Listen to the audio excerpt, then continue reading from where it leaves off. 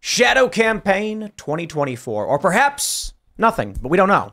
Right now on X, there are a few viral posts highlighting that hundreds of thousands of people in key states like Texas and Arizona have registered to vote without IDs. The argument is that these are likely people who were granted Social Security numbers for work permitting reasons and then registered to vote because these numbers are massive and strange. Now, nobody knows for sure. Some people are pushing back a little bit, but considering the volatile nature of 2024, it's good to talk about these things early and see what we can come up with and figure out. Donald Trump is campaigning on Biden's border bloodbath, which is brilliant branding and marketing. And I saw one tweet where he said November 5th will be Christian Day of Visibility, when Christians make themselves visible by voting overwhelmingly. So we'll talk about that. Plus, big news with J.K. Rowling over in the UK. They passed this hate speech bill where if you post something that is likely to offend a marginalized group, whether intentional or not, they can arrest you. So J.K. Rowling basically was like, I'm going to go off. Started calling out a bunch of creepy individuals who have been criminally charged, masquerading as trans. And the police were like, okay, we're not going to arrest J.K. Rowling. But of course they won't. She's super wealthy. They'll still go after the little guy who can't fight back. So we'll talk about that. Before we get started, my friends, head over to castbrew.com to buy coffee, the best coffee you'll ever have. Appalachian Nights is so good. We struggle to keep it in stock. So we told our distribution partner, hey, just keep roasting it. Keep making it. We'll keep up those orders. Of course, we got Alex Stein's Primetime Grind, 2 times caffeine. Drink responsibly. It's a lot of caffeine. And then, of course, we got a bunch of other blends like Mr. Bocus Pumpkin Spice Experience. And I'm going to let you guys in on a secret. Many people said you really should carry pumpkin spice year round because everybody loves it so much. And then, you know what we found? People actually don't want to drink it out of season. No wonder it's seasonal. It's the only time they can sell it. But this is the final run because Mr. Bocus unfortunately has passed. And so also realizing that people don't really want pumpkin spice out of season. We're going to make something different for Mr. Bocus, but support Cast Brew Coffee because it is our company. We sponsor ourselves, and you are helping us when you buy from Cast Brew to set up our physical location where we are going to have live events. We had our first event last month. The next event is currently underway. If you'd like to come to a live showing of Timcast IRL in Martinsburg, West Virginia, you got to be a member. So go to timcast.com, click join us, become a member, and you'll get access to the uncensored members only shows Monday through Thursday. You don't want to miss them. They're at 10 p.m. And you will get, as a member, an email when we do our private members-only live showing. So we don't advertise these. We don't put them on the website. We only do it through email. So check your email. And you'll get access to the Discord server, which is basically a chat room where you can hang out with like-minded individuals and building networking. Building a network and networking is the most important thing you can do in winning a culture war. So please consider joining timcast.com and becoming a part of the Discord server. Don't forget to smash that like button. Just click the like button. Subscribe to this channel. Share the show right now wherever you can. Joining us tonight to talk about this and everything else is Nick Freitas. Thank you very much for having me. Who are you, sir? What do you do? Well, husband, father to 3, former Green Beret back when I was in shape. And then I'm currently serving as a member of the Virginia House of Delegates. But other than that, I'm a pretty good person. All right on. Yeah. Glad to hear it. We can talk about the inner workings of politics for sure. So yeah. Thanks for coming by. Oh, no, my pleasure. Hannah Claire is hanging out. Hey, I'm Hannah Claire Brimlow. I'm a writer for scnr.com. That's Scanner News. I'm really happy to be a part of that team. Ian's here. Hi, everybody. Ian Crossland. Hello. It's Ian's birthday. Happy birthday, Ian. Happy birthday. I don't normally celebrate. We should talk about tradition tonight because I don't normally celebrate days just for the sake of it. It's like if somebody does something great, I want to celebrate that accomplishment. So I'm kind of low-key about dates. You don't want to celebrate that you've lived another year? Yeah, like I didn't do anything great today. I just slept in. Like maybe celebrate me on the days that I come in hard and do. We tried to wake him up for personal training. Yeah. But he was like, I "It is my too birthday." much caffeine. I had those yerba mates. I was up to like 5 I told you not to drink too much caffeine, so I'm going low caffeine. From the other night, Ian grabbed 2 yerbas. Yeah, and I'm like, "Don't drink the second one." Like, like, I love them; they're amazing. They're delicious. But it's got that was like 4 cups of coffee. So I was up way too late. So I'm gonna lower my caffeine intake. Who's stealing all my yerba? Probably it was me. I drank like 4 of them from that. No, down here. No, I have my own thing. You have a secret stash? That's hilarious. I have my yerba, and it's half gone. I don't know. I know it's good, but I'm going to have to... Yeah, it is delicious. I'm going to have to walk around with a stick and wave it at people when they take my yerba. Thank you for the happy birthday, everybody. And Nick, it's good to see you again. Also, when we first met, you were running. I believe you were actually in the process of running for Congress when we met. And then the second time I saw you, you were in Congress. So it's really cool. I'm in the state legislature. I think the first time he had me on, it was because we had a huge dust up with the guy who's now the Speaker of the House. But him and I kind of yeah, had a bit of a fight on the floor, and but you were not in the legislature that I was. I was you in were the already legislature. in it? Oh, cool. Yeah, Okay. yeah. Let's go deep, man. All right. Hey, Serge. Hey, Ian. Happy birthday. Yeah, let's get to it. Let's go. So let's just start with this story. It was kind of hard. I don't know if we wanted to lead with this because it is a bit of conjecture, but it is incredibly interesting. Take a look at this from End Wokeness. The number of voters registering without a photo ID is skyrocketing in 3 key swing states, Arizona, Texas, and Pennsylvania. I just really want to point out Texas, a swing state? That's crazy. Since the start of 2024, 1,250,000 people have registered in Texas without an ID. In Pennsylvania, 580,000. In Arizona, 220,000. HAVV, that's Help Assisting Voters Verification or something like that, allows voters to register with a social security number, 4 digits. Illegal immigrants are not able to get licenses there, but they can get social security cards for work authorization permits. The data is publicly available. We have this tweet from Paul A. Gipila, probably pronouncing that wrong. He says 227,077 people in Texas registered to vote without a photo ID during the week of March 16th, 2024. Nothing to worry about here whatsoever. Totally legitimate. He says, to clarify, see the explanations of terms and associated columns. Then see the blue highlighted row. That's Texas. The 227,000 are total transactions with 196,000 matches, 192,000 single match alive. So it appears as many as 196,000 people registered to vote without a photo ID. There were 30,000 total non-matches. That would imply of the 30,000 non-matches are people who tried to register with fake social security numbers or for whatever reason submitted a registration form with a social security number on it and it got rejected by the Social Security Administration. So take a look at this. This is the website. I pulled up the week ending March 16th. This is ssa.gov. This is the Help America Vote Verification Transactions by State. And let's just make sure we have this correctly. When it says, where is the total non-matches, total number of verification requests where there is no match in our records on the name, last 4 digits of the social security number or date of birth. So I'll stress that again. When they highlight 30,000, actually I can just pull it up right here. Let's jump to Texas, and we can see total non-matches for Texas, 30,499 in 1 week. That's like 15 times more than the next greatest. I mean, that's more than any. Tennessee has 0. It's as many as Pennsylvania even just had registered. Is the amount of fraudulent attempts? No. Texas. They may not be fraudulent. Yeah, may not be. Many of them could be someone put their number down wrong. Okay, and it came back and got rejected. However, holy crap, 1.2 million in Texas since the start of this year. I think this is important because it may be nothing. We don't know. Scott Pressler chimed in. He says, people need to understand that you do not need a photo ID to register to vote. In order to register to vote, you need either a driver's license or the last 4 of your social security number. If someone does not have a driver's license, they use social security number.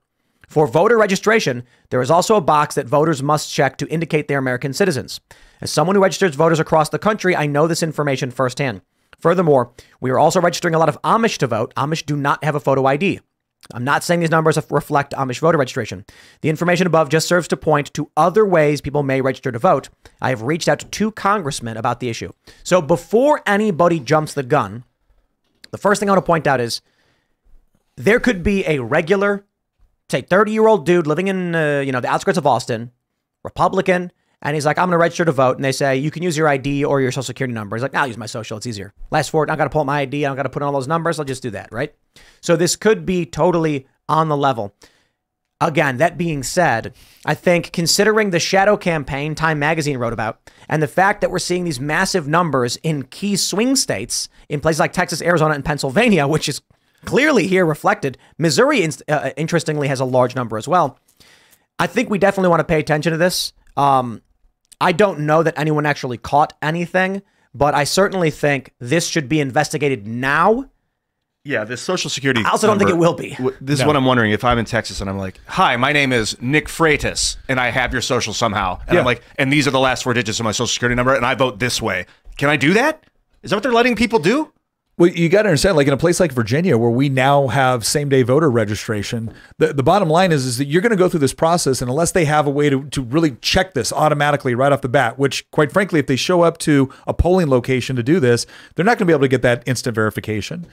And they may give you a provisional ballot, but then you figure all that out, that gets counted in 3 days later when they've already declared the winner, they're going to come back and really scrutinize that? No, they're only going to scrutinize it to the degree that they want to scrutinize it. And that's the problem with all of this. When you make it easy to cheat, it doesn't mean that everyone cheats, but enough people can cheat, and then enough other people look at that and go, something is wrong with this system. There doesn't seem to be sufficient accountability. There doesn't be sufficient transparency. And so you actually end up undermining the process, even if you haven't done something wrong.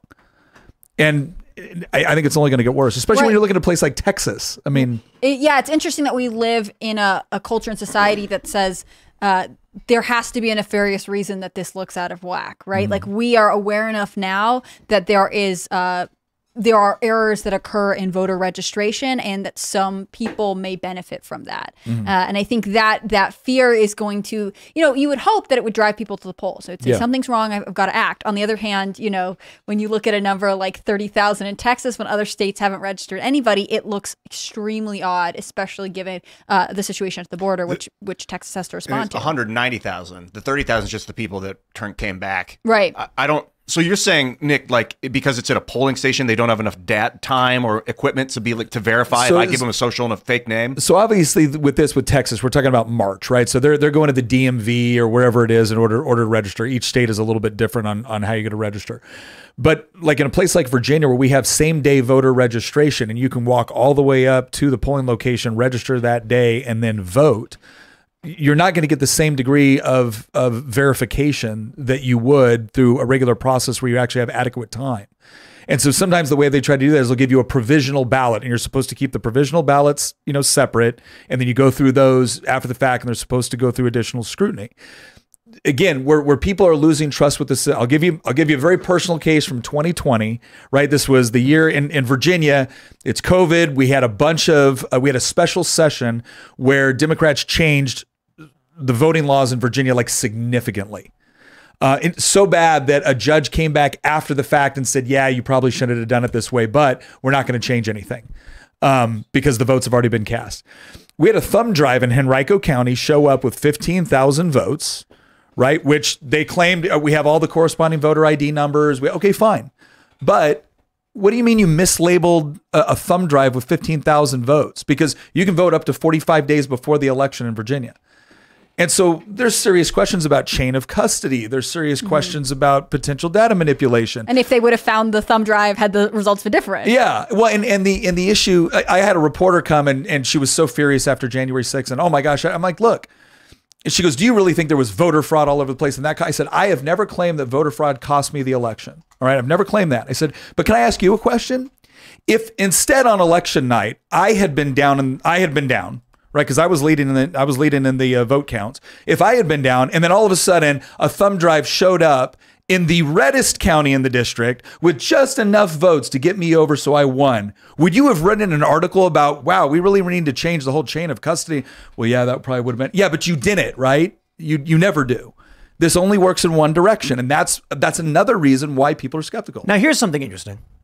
Single match deceased. What does that mean? Single match found deceased means the total number of verification requests where there is only one match in our records on name, date of birth, and last 4 digits of social security number, and the number holder is deceased. Why, if we jump over to Texas, 4,571. Now, how is that anything other than fraud? Yeah, okay, no, hold on.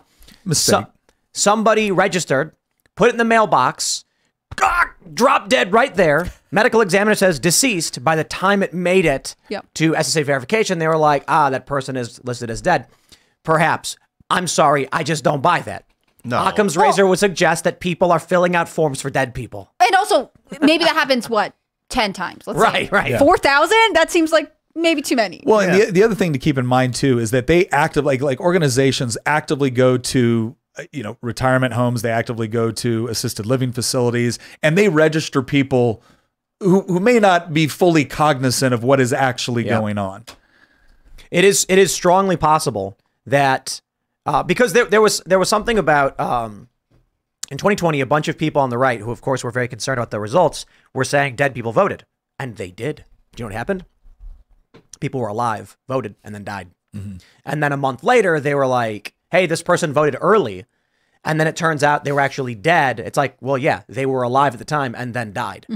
But these numbers are very strange. Look, if you put Texas and Pennsylvania, because Pennsylvania, this thing is the next most voter registration. You've got about 6 times more people registered in Texas than in Pennsylvania, 6 times. But 300 times more dead people. That's interesting. Yeah. So it's in Pennsylvania, only 16 came back from deceased registrations from deceased people. And what did I say? 10 is like what I would expect. Maybe people who that's a red flag anomaly. Those aren't supposed to. That amount of deceased voter incomings is not. I'll just say right now, normal. We don't know exactly what the data means. It's interesting. However, I would not be surprised if come November they say Texas went blue.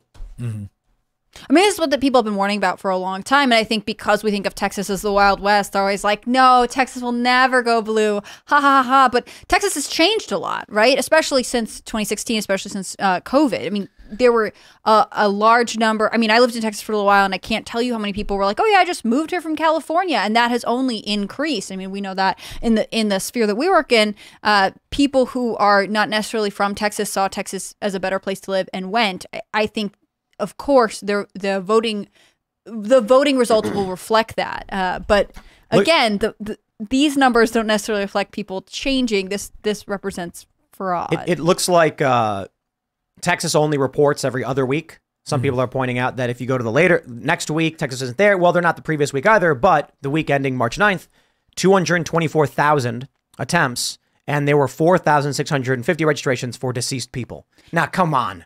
Like, so we're saying 2,300 people, dead people per week.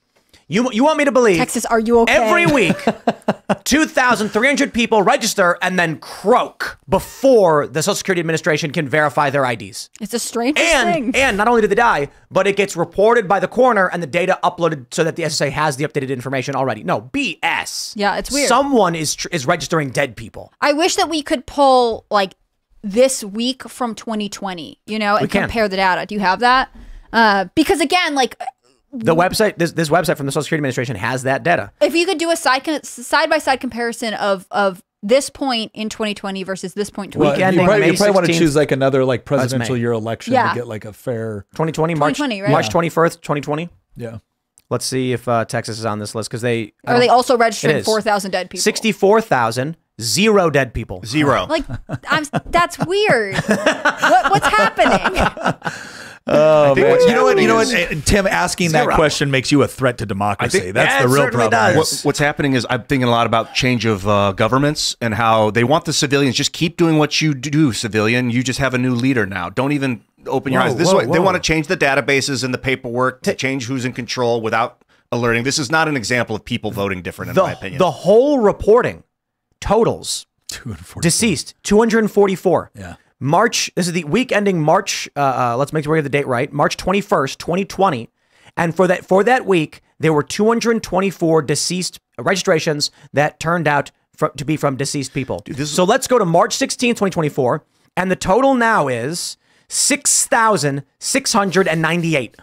And over 4,000 are from Texas alone. Like, I think something is up. I can't say. It sounds like it's almost dangerous to register to vote in Texas. Like, it could cost you your life. Maybe it's the leading cause of death in Texas. Maybe the paper they use is just a very fine, like those sturdy receipts. and rigid. Yeah, it's got the film on it. And so these poor elderly people are taking the thing and they're filling it out, and then as they pick it up, it accidentally the paper cuts their arm. That's probably more. I thought you were going to say they're all laced with something, and so when they open them, they all die. It's the ink. The ink they use perhaps is, or someone is registering is trying to register people off a list, and they don't know these people are dead already. Yep, there we go. Or there's a really specific serial killer at Hunt in Texas who only wants to go after people who just registered to vote. This is like alert the FBI. This is like in a normal FBI society. Will be like, stop talking about it. In the normal society, you're like, we have this horrific anomaly on our border right now of people coming across and voter registrations going off the charts. Send in the FBI. We need to know. We need every aspect of this covered and taken care of. If we were to do the total calculation from 2011 till today, because it allows you to pull that up, we can see that for 55 million registrations, there are 1 million deceased. And that's the entire, for 13 years, over 13 years. Now, I do want to point out this massive number right here of 367,000 in Texas, which is just absolutely fascinating. What the? For 13 years, there have been 367,000 registrations for dead people? Are people just coming across the border and registering as a dead person and then voting, casting their vote? Well, thank God we don't have any border issues with Texas. Thank God that's not an issue right Yeah.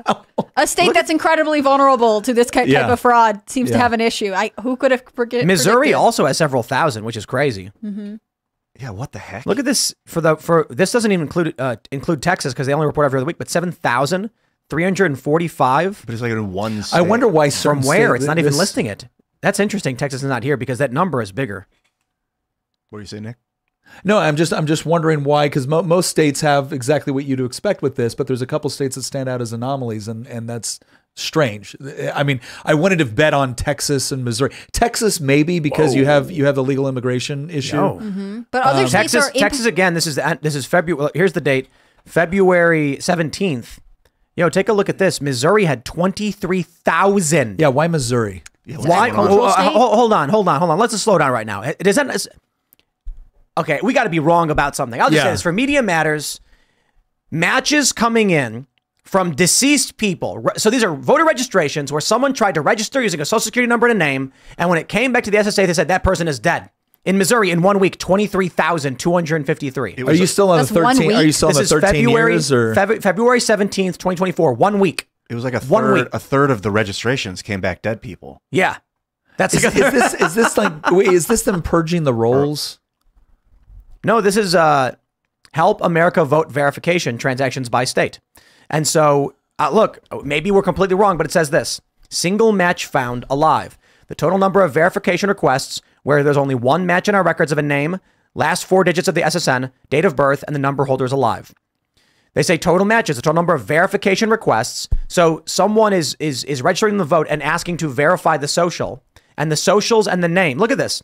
Single match found deceased. The total number of verification requests where there's only one match in our records and a name, date of birth, and last 4 of the social, and the number holder's deceased.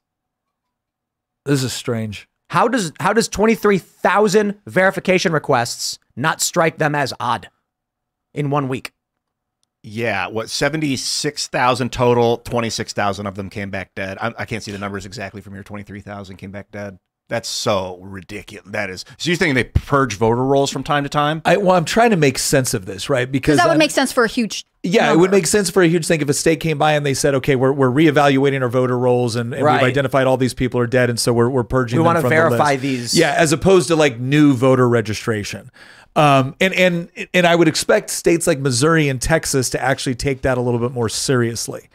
So if I'm trying to come up with a non-nefarious explanation for those numbers, that's all I can think of. Otherwise, it's shady as hell. It's just weird. It doesn't make sense. And like I said, I think you have to be right on that. I think it has to be that. Yeah. It can't, hopefully, because otherwise we live in a very corrupt system. And I think that's not great. Yeah. It's a very depressing thing to talk about on Ian's birthday. Can I say another thing that just irritates me about this? This is one of the problems with bureaucracies in general, is that even when something like this is done, and let's say that the explanation I just offered is the actual explanation, and actually this is something that we would agree with, right? A state did the right thing. They looked at their voter numbers. They said, yeah, hey, we had a whole bunch of people on the voter rolls that need to be removed because of deaths, etc. Then put that on there, right? Like make that obvious that that's what you're doing. Like this is why the transparency aspect of all of this is so important, is because even when a bureaucracy is doing something that you might approve of, they still don't do it in such a way to where people can actually understand what's going on. But again, we haven't verified that that's what's gone on here. It looks like that may be the case. Okay. The reason, and so I just want to point out, we're looking into the high number of deceased and we're shocked to see it in the immediate, but it may very well be the state is saying, let's run these registrations and see if these people are still around and alive. Make sure that their date of birth, name, and everything comes up. But maybe it is Persian. Can a state do that legally? Run your data and try and register you to vote? It run its own rolls, right? It's supposed to. Legally, what states are supposed to do is look at the voter rolls and evaluate them in order to determine that if people have died, they fall off the voter rolls. So somebody can't, because here's what ends up happening, right? You die, but you're on a permanent absentee list. Well, now that absentee shows up to your home and somebody fills that out and sends it off. Well, that's voter fraud. And so that's why you try to keep those rolls updated. It's why there's also supposed to be, you have organizations like Epic, which I think is a problematic group, but it's also supposed to allow states to communicate better among themselves so that when somebody moves, you don't have absentees going to like 2 locations. But like I said before, with same-day voter registration, now you've got a place, look at a university campus, right? So you don't live in Virginia, but you go to school at, whatever, UVA. I think we're actually wrong. Let me read this. What is HAVA? The Help America Vote Act requires states to verify the information of newly registered voters. Newly registered voters for federal elections. Each state must establish a computerized statewide voter registration list and verify new voter information. The states are required to verify the driver's license number against a state MVA database. Only in situations where no driver's license exists should the states verify the last 4 digits of the new voter registration social security number. The state submits the last digits of the SSN to the MVA for verification with SSA. In addition, SSA is required to report whether its records indicate the registrant is deceased. These are new registrations. Yeah, we gave the benefit of the doubt, right? We didn't rush to a conclusion, but that sounds bad. Okay, I mean, it says states must submit a request for us. States must only submit a request to us for new voters who do not present a valid driver's license during the voter registration process. Straight up, these are new registrations where they're saying someone did not present an ID and Missouri kicked back 23,000 of them as deceased. Yeah. That's I wonder if Missouri is a hotbed for illegal immigration. I just feel like I think it is. I feel like even though I'm reading this from the SSA website, it has to be wrong. There's no way that's true. 23,000 deceased new registrants? Out of 68,000 total? Yeah, that's a third. That's just like throwing it at the wall and seeing what sticks. Yeah. In Missouri, though? What is going on? Some random state in the middle of the country. They're trying to keep it subtle. If it was in California, it'd be a red flag. They did it in Texas because it's unstoppable. Isn't there a fair It does amount of not say agriculture this is in Missouri? being used for voter roll purchase. It says they're required for newly registered voters for federal elections. That's nuts. Someone either screwed up their data input on an Excel spreadsheet somewhere, or that's suspicious as hell. Maybe the newly is a typo and it should just say of registered voters. I don't think so. No, because because the states are required to verify the driver's license against a database. What is it says already right here. States must only submit a request to us for new voters who do not present a valid driver's license during the voter registration process. That is, all of these that are being sent to the Social Security Administration are purported to be new registrations. That's nuts. Dude, it's the deceased thing. That I just look. I don't know. We're just sitting here. We're reading a website.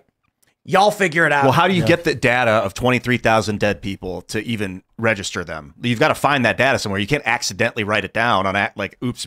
Misclicked 23. Probably they all didn't just drop dead that week. Yeah, so probably would have heard about it. I think. Was there a mass casualty event in Missouri we missed? I don't think so. Like I heard about this phenomenon where carbon dioxide can build up at the bottom of the lake. Oh yeah, and then it bursts and sweeps over the neighboring town, asphyxiating everybody. Could that have happened somewhere and we just didn't know it happened? That's what Media Matters will want us to assume before we make any other conclusions. Yeah. Or it could be that despite the fact that they say this on their website, it's not true. That's the point. Also true. I want to not believe this data. Does that mean it's stark? Yeah, I was gonna say, is what's true better or worse? Because 23,000 is not great. Well, the thing that, again, the reason why it's also confusing is because you would expect if somebody is doing this, right, and they're actually good at it, you're not going to one state and doing all of this. But again, I've seen plenty of incompetence in politics, and so nothing really surprises me anymore. Is Missouri like a big swing state? No.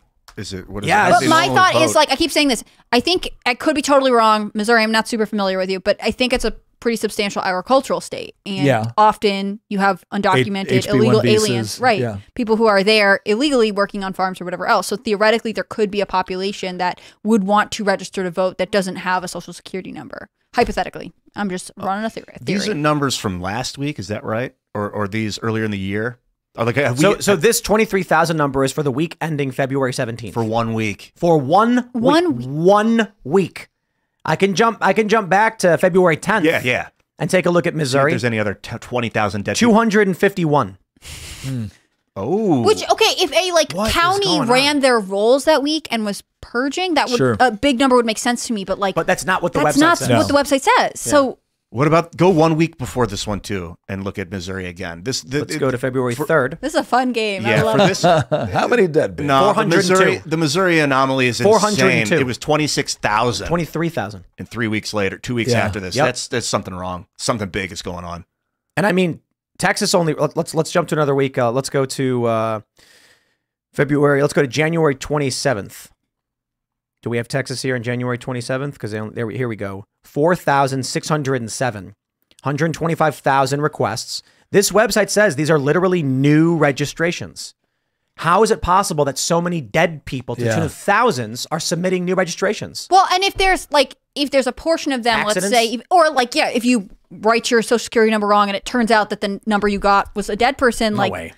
It would it have just to I don't match know, it their wouldn't name. happen 4,000 times, No. right? Because it would have to match their name too. They said that- 23,000 in name. 1 week in Missouri. Someone accidentally added a zero or something. Even 2,000 is a lot Yeah. compared to their other numbers. and it's the same week that it happened in Texas. But guys, the important thing to understand is no one will investigate this. Not a single Republican will ask about it, and everyone will forget within 1 month. What are you talking about? These numbers? Let them not forget. This is insane. This is just a drop in the bucket of what's to come if we don't start making noise about this kind of thing. Well, Serge just sent me some massive breaking news. I don't know. The earthquake in Taiwan. Yeah, 7.5 in Taiwan. Yeah. So China's basically launched their earthquake weapon. And this is I'm just kidding. But let's see if we can pull this one up, get the breaking news. Because there's a tsunami warning going on right now. Let's see what here we go. Breaking news here on Timcast. What do we have here? We've got 4X Live earthquake near Taiwan, magnitude 7.5 felt in Taipei. Japan impacted also, tsunami alert issued. I hope everybody is okay. I hope there's not going to be a tsunami. Evacuation advisory issued to Okinawa coastal areas in Japan. Okinawa encompasses the island chain south of west of Japan's main islands. Tsunami alert issued up to 3 meters high. Holy crap. Power outages reported in areas of Taipei. Well, the scary thing is if there was a time to actually storm Taiwan, it would be now. After Or- a natural disaster of some sort. Right Right. away. I mean, it's going to disable defensive capabilities.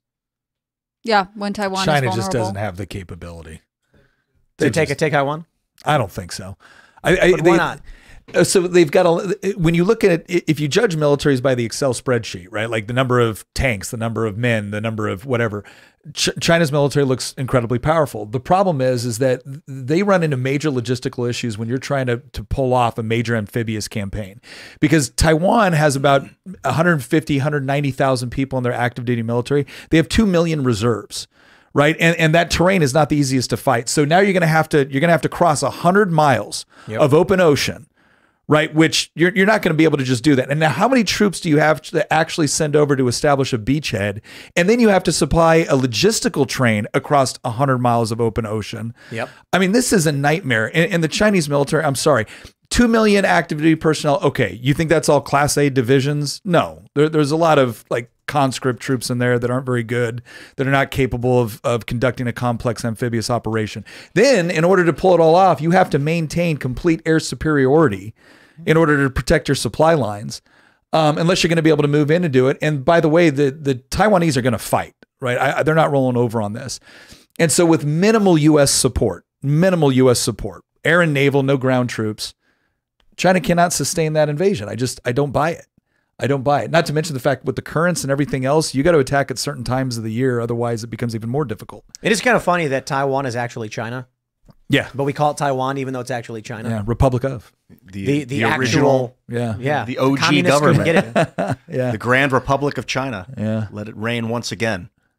Yeah, I mean, I agree as well. And from an economic standpoint with China, they're not in any state to be funding a war, let alone like making the stuff to have a war. It's not really in their best interest right now. If Taiwan was like on the border of China, I'd be a lot more worried about it because the logistical concept here is very, very different. But 100 miles of open ocean to launch an amphibious operation and sustain it is not easy. And I don't even think it would be Chinese if it was on the mainland already. Yeah. The only reason those islands are not. You know, we got 4 days until that eclipse that everyone's freaking out about. Oh, really? Half jokingly freaking out about, I guess. Yeah, the NASA's firing the APEP rockets at. You know what APEP means, right? No. The god of Egyptian god of chaos that chases the sun, the snake. So they did it on purpose, naming it that. But there's all these wild conspiracy theories, and then we get a 7.5 magnitude earthquake off of Taiwan. They're flipping CERN on. Flipping CERN on. Dude, the conspiracy X must be lighting up like crazy. I imagine at the level of government you're at, you're not with the cultists, like the crazy, like esoteric, people that are like blood mad. But are there whiffs of this occult in the government, or are you kind of at the stage where it's not? One of the beautiful things about being in a citizen legislature is, so most people don't know this, like most of your state legislatures are not full-time legislatures. We go down there like 60 days during even years, 45 days during odd years. We'll hear 2,000 bills within that time frame, and then we go home. We live in our districts. We only get, like in Virginia, $17,600 a year, roughly. That's your salary, right? It is not supposed to be your life, your career. You go down there, you do the people's business, you go back to your district, you hand your constituent services, that's it. 46 out of 50 state legislatures, that's the reality. When people talk about term limits, I'm like, not term limits. I want Congress to be a citizen legislature because you don't want to pay politicians, full time to do it. But what it means though is we focus on what we're doing for that period of time, and then we get back home. But this is people that have way too much time. That my just God, dawdling around for years. If you're going to pay politicians to do nothing but sit around and dream crap up, they're going to dream up some pretty stupid crap, right? That's got to be. I think about like the kings of old, all the Illuminati, all these ancient or super. I just saw a video of the most valuable house on Earth. It's $1 billion home, and some guy. I didn't get that. I don't know. It's a 2-bedroom apartment in San Francisco. Can you imagine? And like during COVID, the guy was so bored he built this underground grotto. Like these people with so much money that they can do and build almost anything. Yeah. Within reason, then they start to dream up crazy. Then you get into like actual God and spirituality and the occult and all that stuff, and you're like, whoa, now I've got enough time to focus on it. I don't know. Do you get into it? Like I wasn't get into it. That's kind of weird because I kind of think as religion as a kind of the occult. Like I think of God and spirituality and all that as a form of occultism, but it's just a modern accepted occultism. We call it. I think there's differentiation. Like I'm a Christian. And so I think there's a differentiation between that and what is generally associated with the occult, but, yeah, but I don't know. I think some of the stuff when you look at like Gnosticism and some of the mysticism that comes up and yeah, some of it is rich guys with too much money and too much time on their hands. But I think a lot of the universe is more magnetic than we realize. And so a lot of these patterns play out. Like getting hit by comets that are like magnetically trapped in orbit, our moon eclipsing the sun in just the right proportion where it blocks the entire thing out, held magnetically in position. So behavior, our brains are magnetic. They have these neural pathways and stuff. And I wonder if like there is something going on. There's the reason, because like Tim kind of brought up jokingly, like April 8th, they're firing these APEP rockets, CERN's firing on. We got a earthquake. Could be coincidence. I don't really believe in coincidences. I'm just checking videos while you guys are talking, just so you know what I'm doing. Yeah. I'm looking at all the breaking footage, just seeing if there's. It actually is kind of really interesting phenomenon that we are the only planet. I believe the only planet within certainly within our solar system, but I think it's broader than that is actually in a position to be able to have a full eclipse. And it's an interesting an interesting phenomenon that the one planet that actually has people that can observe an eclipse is the one planet that actually has the sort of full lunar eclipses. The moon is the exact right size for its distance to the sun so that it creates the eclipse. Yeah. It's held in the Lagrange point between the Earth and the sun, probably, where like the sun and the Earth are pulling on it at equal magnitudes. And it also, like that phenomenon has also made it possible to recognize other scientific phenomenon when they looked at things like with respect to the theory of relativity and whatnot, like if we weren't in our special position within the solar system, we wouldn't be able to do it. It's an interesting thing. Some people use it from like a design concept. Other people think, Someone just mentioned in Super Chat, don't forget the dual emergent cicada is a 221-year occurrence. Yeah. So is that like the locust plague? We have darkness. Yeah. What are the plagues? Darkness, locust, river turns to blood, death of firstborn, measles, frogs. Whoa. We have measles in Chicago. Yeah. Yeah. How many plagues are we having? We had bubonic plague in Oregon. That Wow. River turns to blood. How much you want to bet we're going to get some kind of like something bad's going to happen on the border? Rio Grande. Iron. Maybe. There could be like an iron explosion into the water. We're just going to do all 4 horsemen at once. They'll do. The earth will fertilize itself with iron from time to time, and it just spurt like iron water into the rivers and turn them red. But the killing of the firstborn, I think a lot about sterilizing children when we're talking about that and how what they're doing to their children at the children's behest, and like, is that meeting some sort of biblical prophecy of destroying your firstborn? I think it is fascinating. It is fascinating when people make parallels between when you look at like ancient, Baal worship and whatnot. It was the idea of child sacrifice for fertility or for agricultural purposes or whatnot. I mean, the Carthaginians were doing this like at the same time that they were fighting the Punic Wars. But it is amazing. It is amazing and absolutely horrific what we are allowing to happen to children. In the name of a form of kind of self-worship that is just, you would have thought it unthinkable 20 years ago. Man, the stuff that's been going on. And I saw this tweet. They said the hour is later than you think. Like the Biden administration is actively engaging in communist policies, going after their political rivals. The position that we are in right now in this country, it's just, I believe anything probably. I think, the more I read of like Antonio Gramsci and the whole concept of the reason why Marx got it wrong is because Marx thought it was economics. And Gramsci came to the conclusion, sitting in a prison in Italy in the 30s, that, well, no, you have to set up a complete counter culture. And that became known as the March Through the Institutions. He didn't coin that term, but it came. And if you look at it, I think a lot of people want to believe that there was some sort of secret force out there, where it was the KGB or whatnot that was manipulating. And yeah, you had things like active measures that, Yuri Bezmenov talks about and whatnot. But more than that, you just have a lot of people that like the explanation Karl Marx gave for everything that ails them.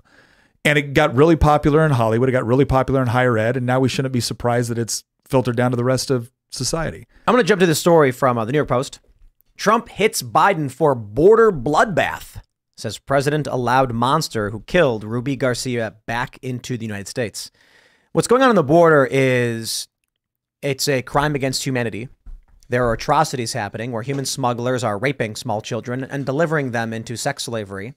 Customs and Border Protection, with taxpayer dollars, with smiles on their faces, are taking these children, admittedly, saying outright in an interview with Dr. Phil, they know that in most of these instances, or let's just say many, that they are delivering children into sex slavery and to sweatshops, and they do it anyway. So we were just talking about the previous segment with there's an earthquake in Taiwan, off Taiwan, got the eclipse coming, APEP rockets. Now we've got the cicadas coming out, and I'm just like, how many plagues are we at?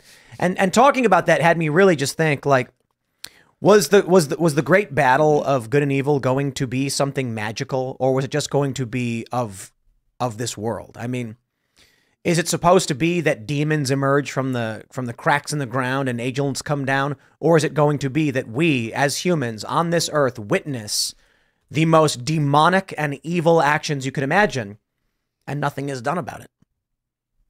I think that's what's tragic about evil forces in the world, right? Like, they are very often happening in front of your face, and it's not that there's going to be some big, Marvel movie like effect. It's that you see terrible things happen every day and become conditioned to adjust to them.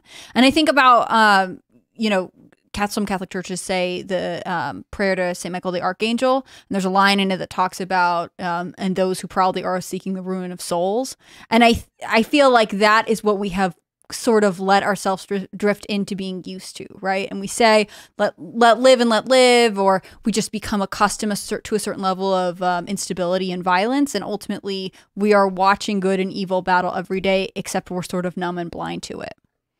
I personalize that, like hearing a woman getting beaten in the house next to mine.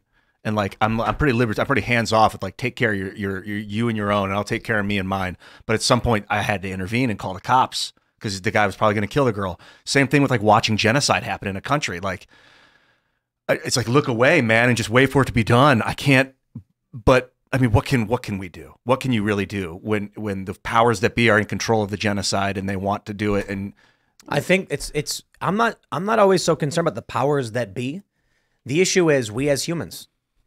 Like that we, the people of the United States, tolerate and allow Customs and Border Protection to traffic children into sex slavery.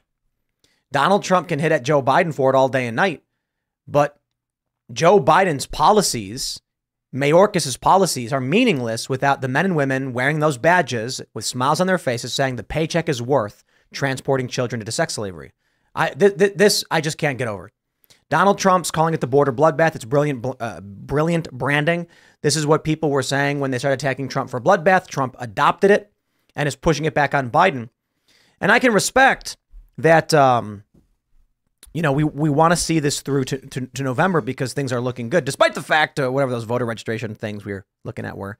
But it is shocking to me that there are human beings in CBP that don't care and they'll just do it. And I suppose I shouldn't be surprised. I don't know. People like to think that Americans are better, and perhaps many of them, Americans per capita are better people when it comes to individual responsibility, personal freedoms, and our core values. But you look at the history of this planet and you will see every time there is some kind of authoritarian takeover. I don't care if it's Nazi Germany or the Spanish Civil War or Russia or whatever it may be.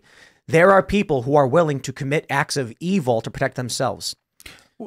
I also, here's what I think. There was a book called Ordinary Men that was talking about various SS groups and Einsatzen groups and whatnot within the Nazis. And that is, of course, everyone's kind of favorite one to reference. But one of the things they talked about is that, and Jordan Peterson talks about this a lot, where it's this idea that we have this idea, well, that was somebody else. That was over there. There was something wrong with them. They were psychopaths. They were like, no, they weren't.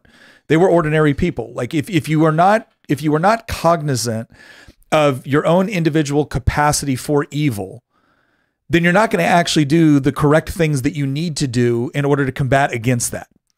The other thing that I think is important is the greatest evil is not, people have this idea, and this is kind of a leftist trope, that the greatest evil is perpetrated for the quest for power or the quest for greed or the quest for wealth. No, it isn't. The greatest evils are always a result of somebody that honestly believes that they're doing something for the greater good. And C.S. Lewis had this quote once. I'm going to butcher it. I'm not going to get it totally right. But C.S. Lewis had this quote where he was basically saying it would be better to be ruled by, greedy robber barons than it would by moral busybodies. And his whole idea is that the moral busybodies will torment you without end because they do so with the approval of their own conscience. And there's nothing more dangerous than somebody that honestly believes that I have to do this to you for your own good, or I have to do this to this other person for the greater good. And that's what's really terrifying. It's the person that's greedy or the person that's just quest for power. They can get a little power, they can get a little money, and they might be okay for a while. But my gosh, be leery of the moral busybody that is doing all of this to save the world. There's also another component of it, which we talk about quite a bit. And that is these CBP officers took a deal with the devil. The assumption most people make when they hear about the Faustian deal is you get offered your greatest desires. You want to be a rock star? You want to be an astronaut? You want to be famous? You want to be rich and successful and everyone will love you? Then cut the deal with the devil. The reality is it's much simpler than that. The devil shows up when your child is hungry and says, serve the army of evil, and your child will know nothing but a full belly. But the devil will say, serve the army of good, and you'll be fed and you'll be wealthy. No. And you'll be like, how is any of this wrong? All I've got to do is destroy the roaches over there. No, that's the scary thing, is that these CBP agents know when they take that child with the number on their arm, they are selling a child into sex slavery. And you ask yourself, for what? For what is it worth? Your $1,000 paycheck? must be, and the guy saying to himself, I got kids, man. These CBP agents would rather transport an innocent child to sex slavers than see their own children go hungry. That is the deal with the devil. I don't understand how we're months into this story being true and we still have people working for CBP. It's insane. Maybe many of them quit. I have no idea. We've heard so many stories about good cops quitting. We had a couple cops on the culture war who talked about how they got pushed out because they were good cops refusing. One guy said they tried to get him to write up a fake warrant. And he says, no, they boot him out. Mm-hmm. You don't play the game. You don't do the evil deed. You're out. And it's no surprise we have so many bad cops. One of the cops we had on here, this guy, Chris, said that leftists fabricated racist posts. And the mayor just said, you're all fired. Don't care. Yeah. Literally don't care. How is it that there could be a person right now wearing a CBP badge knowing what they're doing? I have honestly no idea. I think, well, I'll take a crack at that. If you are a CBP agent and you're nowhere near this component, right? Because not everybody in CBP is doing the same job. And you're in a BORTAC unit, right? Or you're doing something like that where you're going out there and you do your job and you think you're doing it well. And you may be frustrated with somebody else and what they're doing in the organization or the agency, but you're still going to do your job. And because you could say the same thing about the military, you could say the same thing about, any sort of large metropolitan police department. I get where you're coming from because it's the idea of at what point does it taint you just being associated with the organization? And at what point, by the same token, you can see someone rationally making the argument that if the good guys aren't doing the job, then the only thing that's left are the bad guys. And that's the part where, my dad was LAPD for 20 years. And he got out in 2000, I think, had a massive stroke on the job and had to medically retire. I remember wanting to get out of the military at that point. This was, I'd only been a couple years, like 98 and to 2000. And I was getting out because I didn't like being in a peacetime army and it was boring. And I was going to go be LAPD and he goes, don't do it. And he saw some of the changes that were happening in the department. And one of the things he told me, he goes, Nick, people get the police they ask for. And right now they are asking for a police department that wants to show up and write reports after you're hurt. Because if you try to show up and intervene, you're going to potentially lose your job. You're going to, your kids, how are you going to pay your bills? How are you going to pay your mortgage? And there's something to that, right? You will, the institutions, we have this idea, and I really do think that we've grown up in some degree. I hate to use the word privilege because it's been, co-opted. But there's a certain degree of complacency that comes with the sort of relative wealth, prosperity, security that we experience within the United States.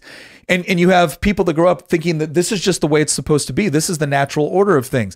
This is about as far from the natural order of things in human history as anything. And then you have people that think that they can just throw out the underlying objective morality or the underlying objective philosophies, which made these things, the prosperity and the security, possible. And you can just kind of pick and choose like a buffet.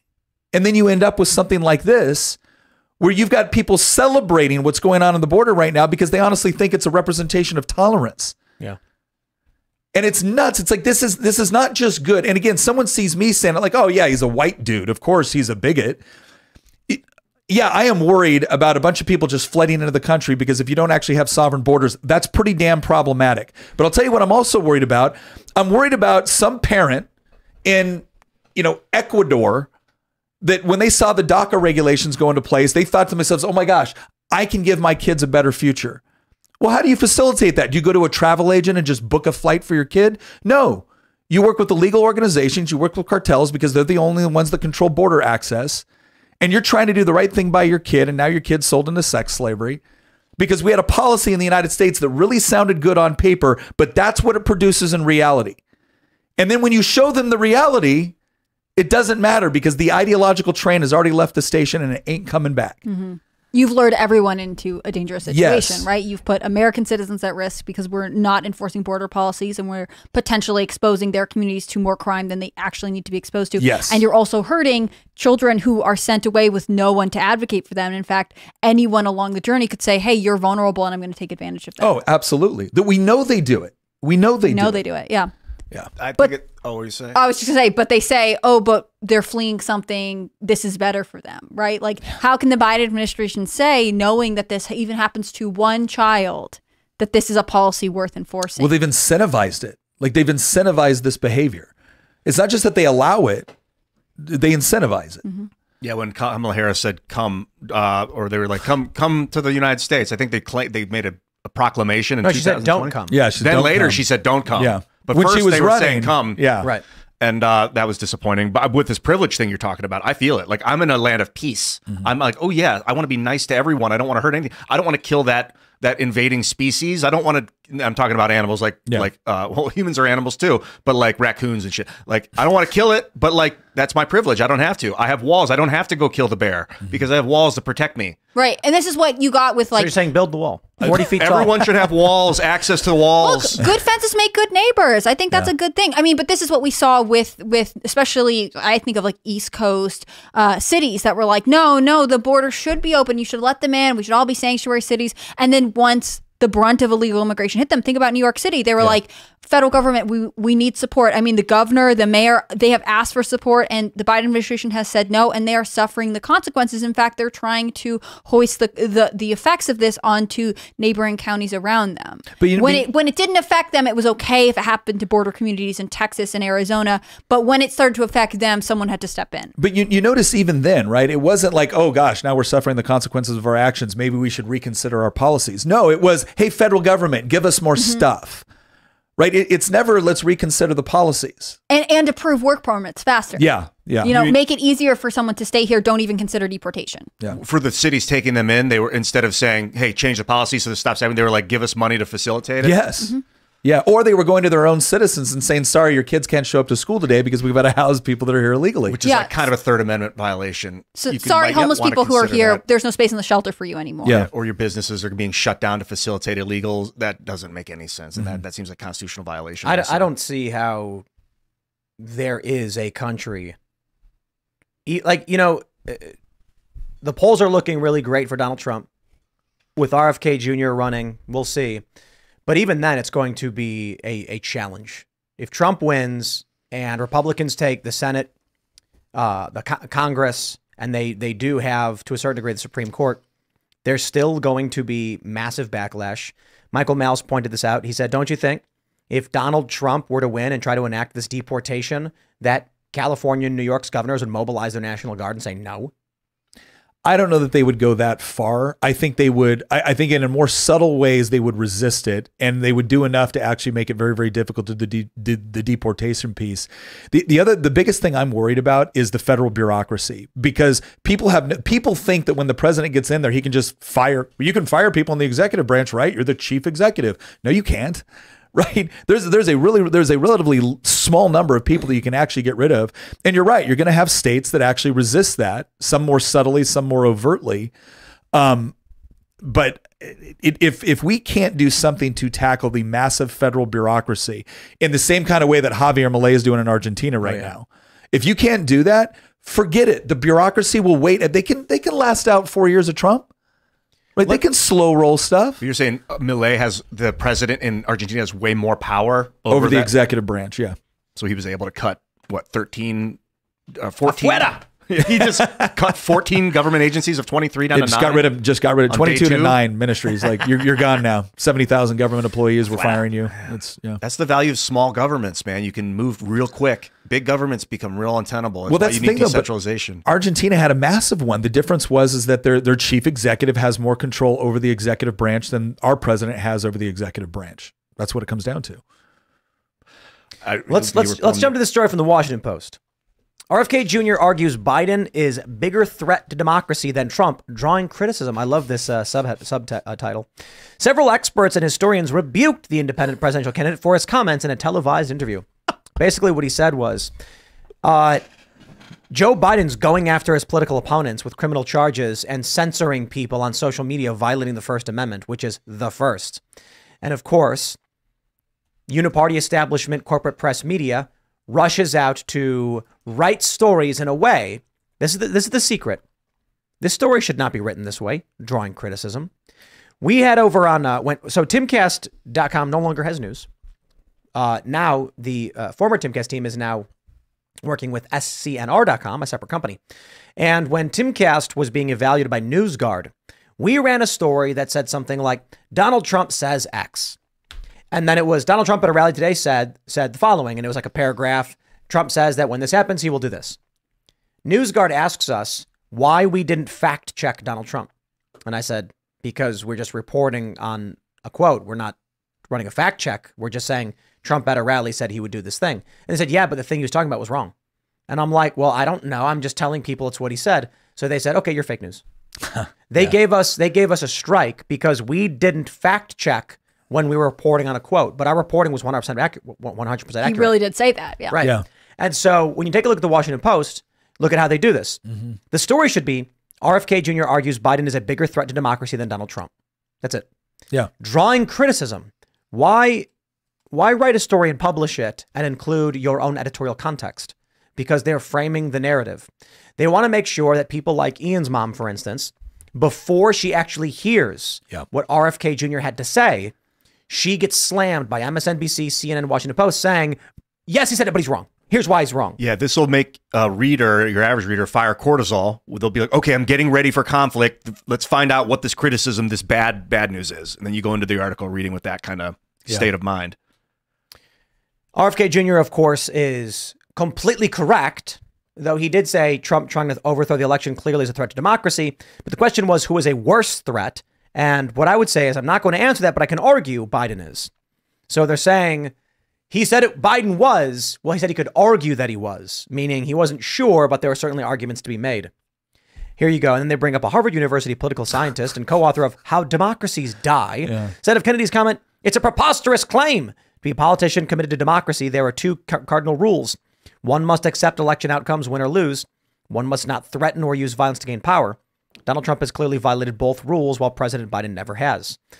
But he just claimed that he could argue Biden is worse. Like, well, that's not Biden is using violence to gain power. It's called the federal government going after Trump's lawyers and other Trump supporters. That's violence. This is why I love what was it, the Thomas Sowell quote. He's like the single greatest thing about getting a degree from Harvard is no longer being impressed by anybody that has a degree from Harvard. There you go. And it's for stuff like this, and it's always an idea of how they categorize violence. It's like whenever I get invited to speak to students, I always ask them this first question. I'm like, what is the one thing that is unique about government, truly unique about government? They're like, oh, voting. I'm like, you can vote right now.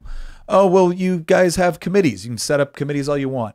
You make laws. I'm like, we get to use aggressive violence in order to achieve our outcomes. We're the only ones that legally can do it. But they don't consider the chief executive, the president of the United States, using the federal government agencies to essentially call up social media companies and we won't say threaten, we'll say strongly encourage them to censor people, to deplatform people, to take down certain information. You don't think that use of coercive power constitutes violence or the threat of violence? No, of course not. Why? Because they agree with it. And that's the part where, to your point, they want to use the title of objective journalism, but then they want to engage in editorialism. And like so many other things where they have just randomly changed the definition of a word, we all lose faith in something that we used to have faith in. Because the word meant something. It doesn't anymore. We know when we see a title like this, it's like, oh yeah, it's the Washington Post and they're going to editorialize it. And I'm not going to get the truth about what was actually said. And I'm certainly not going to get, a comprehensive from multiple perspective analysis of what was said. I'm already being told what to think about this. And this is what good people think. And if you don't think this way, then you must not be a good person. It's a cult. Yeah. And it depends on compliance, right? Like I love what you're saying. If you don't think this way, then you're not a good person. At a certain point, you have to look at this other side and say, do I think I want to be a good person under your definition, right? Yeah. Like the people, the values that you think are good, the actions that you think are right, would I also agree with that? And I think when you start to really critically analyze the yardstick with which they use to measure character, you don't want to be a part of it, in my opinion. The word good, who the hell thinks they have the power and authority to dictate what that means? It's subjective. Good, the word God, it's like the same word on purpose. Well, I think that we should have a cultural standard. Like I wish that we had a strong enough cultural identity where we could all at the table be like, these things are good and these things are bad. And maybe in this room we could, and maybe generally across the political spectrum, there are topics where people would say, yes, I agree, that's good, and yes, I agree, that's bad. But I think really the details of this get lost. And because we don't have a strong collective identity, we don't have a shared sense of, a lot of morality is dictated by religion. We're a very diverse country, and so therefore we have to really be careful about combing through and saying, well, what do we agree is right, wrong, good, evil? Because ultimately, you know that there are good things and you know there are bad things, but if your neighbor has a completely different definition of these things, then you can advocate for completely different policies, which is where we are now. And it might be the same definition, but the situation means like if you get the best, there's one sandwich and we're both hungry. We both know what it means. Good is if I get that sandwich, it's good for me. And you know if you get it, it's good for you. So we have to fight about whose good is going to dominate. Unless we agreed that good was if we both weren't hungry anymore and could split the sandwich.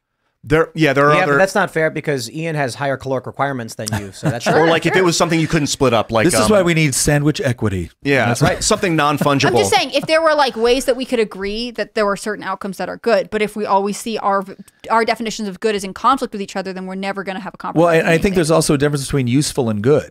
Like when we say good, we have there's more of a moral connotation to that. So in that situation, what we would do is there's one sandwich, you're both hungry, and you say no, you take the sandwich. We would agree that it was useful that she got the sandwich. We would also agree that it was good that you engage in a form of personal sacrifice to help somebody else. And so the term can be used both ways, but we would understand the different moral connotation associated with it. But we are increasingly, to your point, we're increasingly getting to a point where this idea of a certain degree of shared values is just doesn't exist anymore. We literally have half the country that doesn't believe the same thing about this country, doesn't believe the same thing about how it was founded or the fundamental principles that informed it, doesn't believe that on the whole it's been a force for good. But they don't believe anything. Yeah, well, I think the important thing to understand. You think it's just nihilism? No. It's a cult. It is a brain dead cult. And so you take a look at what happens to somebody when they start reading. Yana Kasparian's a really great example. She reads a story about people in Long Island who have cut up two people or who are accused of. They were found in a home with blood and guts in the drains, body parts strewn across all over the house and scattered around Long Island. And when the police arrest them for these crimes, they said they're not bail eligible and let them go. What happens? The left attacks her for it because she's deviating from the cult. So there's a viral video among the left right now, massively viral, where Haya Reichik of Libs of TikTok was at university, I believe, and some guy in the back laughs at something she says, and she goes, "You have a question?" He goes, "Yeah, how do you define woke?" And she couldn't do it. She said it's like anti-normalcy, and it's like didn't have a good answer. And I think for a lot of people, they can sort of understand when they see something that is woke what it is, because it's almost a root word itself, but they don't actually break it down. So I typically break it down. There are a lot of conservatives that define it as like postmodernist thought, blah, blah, blah. And it's like, no, that's not correct. Because when you take a look at the left as a whole, you see masking, forced vaccination, lockdown policies, pro-Ukraine war. You see, and of course, the postmodernist stuff is a component of that. But these things don't have a shared ideological root. The only thing that woke is cult-like adherence to leftist social orthodoxy, an orthodoxy of which is amorphous and has no moral framework. That's why they can simultaneously say, war is bad and the military machine is awful because they're funding Israel and go Ukraine, fund Ukraine. You're like, okay, I can understand if you're like, no war, but these people who are screaming about Israel have an overlap with people who are screaming about defending Ukraine. And they go on their live shows and they preach this stuff. They claim, my body, my choice, but you better get the medical treatment we demand or other. There's no moral framework. Nothing makes sense. It is simply a swarm of bees. That's not fair. Bees are nice. Wasps. And if they, and many of the people within the hive just feel in the swarm, if I deviate, I will be obliterated. So I'd rather be in it than out of it. There's no moral framework at all. So I think this has a lot to do with the end result of atheism without a moral framework. So I'm not saying you have to believe in God to have a moral framework. What I'm saying is this country historically had a Christian moral framework. This is not, I'm not offering an opinion. I am not making a value assessment on the benefits or otherwise of religions. I'm saying a Christian moral framework gave us the Bill of Rights, protected our rights, gave us property rights and a whole bunch of things. Eventually, over time, you start seeing the rise of secular thought, atheism. And these people like Bill Maher, who's in his 60s, believe it or not, Bill Maher still has a Christian moral framework. Although you can see it's weakened. Why do I say that? He believes in free speech. He believes in the innocent until proven guilty. He's not a very bright guy. Fine. He doesn't read the news. But you can see he has this moral framework where he's like, free speech. We should be allowed to speak. Well, all of these things come from a Christian moral framework. When you get the next generation who are raised by the likes of Bill Maher, they're postmodernist. Nothing you say matters. There is no truth. There's only power, and I must wield it, and you must do as I say. And that's what the left is today. I think that if someone has no moral framework, that they'd be easier to teach morality than if someone has like a misaligned moral framework. That would be challenging to unlearn the code. So it's easier to teach these people that are still, they might be 25, 28 years old, but they don't know what love is. Like, well, you could argue there's default liberals who are just saying, I guess, and they're marching along with the news. And now we are seeing a lot of Gen Z say they're going to vote for Trump. There was a poll that was fascinating. 65% of Gen Z, the highest percentage for any demographic, saying Trump was more likely to shake this country up for the good. And that, like, Gen Z, it's remarkable. So yes, these younger people are growing up realizing what's going on, and they're saying, yeah, I think they were lying to us, and Trump's probably better. So it's probably true that the people who don't know anything, but the clarification here is the woke, these are people with no moral framework. There's no morality. We had Stephen Marsh, who wrote the book The Next Civil War, who repeatedly said, I don't want to hear about morality. I don't care about morality. It's meaningless to me. And he said, children should have books teaching them how to do adult sex acts in their grade schools. Why not? And I'm like, morality comes from a logic of, can we improve society? It's not arbitrary. That's why atheists like Bill Maher like the founding documents, not all of them, but a lot of them, praise things like free speech, but don't understand how that moral framework gets you these good things and how those good things make a great country. So this is real. I find this fascinating. I wrote a paper. I was doing a college course, and it was about ethics in the intelligence community. And and one of the papers we had to write was about what is the biggest ethical question facing the intelligence community. And this was at the height of like rendition, enhanced interrogation tactics.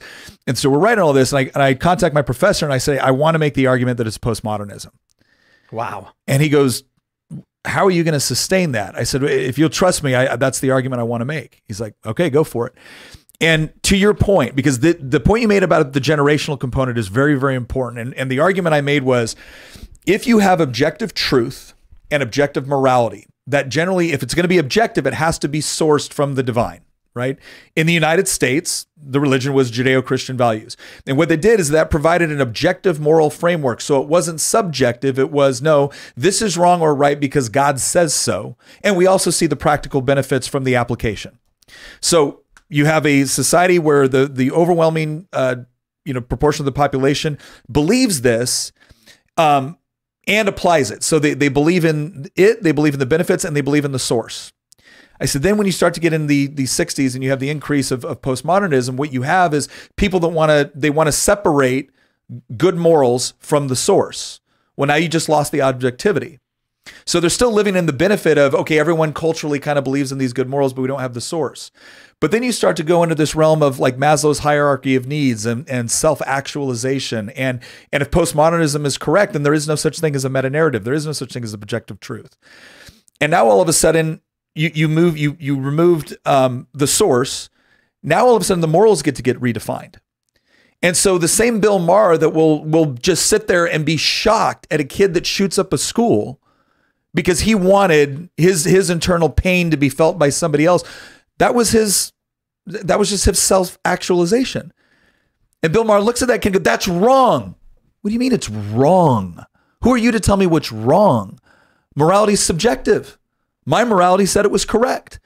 And the thing is Bill Maher knows it's wrong, but he doesn't have an intellectually consistent argument that he can make for why. And this happened fascinatingly with the Gravel Institute, leftist organization. Mike Gravel was the former senator. Some kids started using his account to tweet and generate a lot of attention. They started the Gravel Institute. And after January 6th, they tweeted that it was a good thing it happened, but it was the wrong people who did it. And so naturally, when the narrative came out, it was insurrection was bad, they deleted the tweet. Yeah. But you had leftists outright saying they like it. And I can tell you this. You go to any leftist in private, Antifa, and say, what do you think about January 6th? They'll say they wish they did it.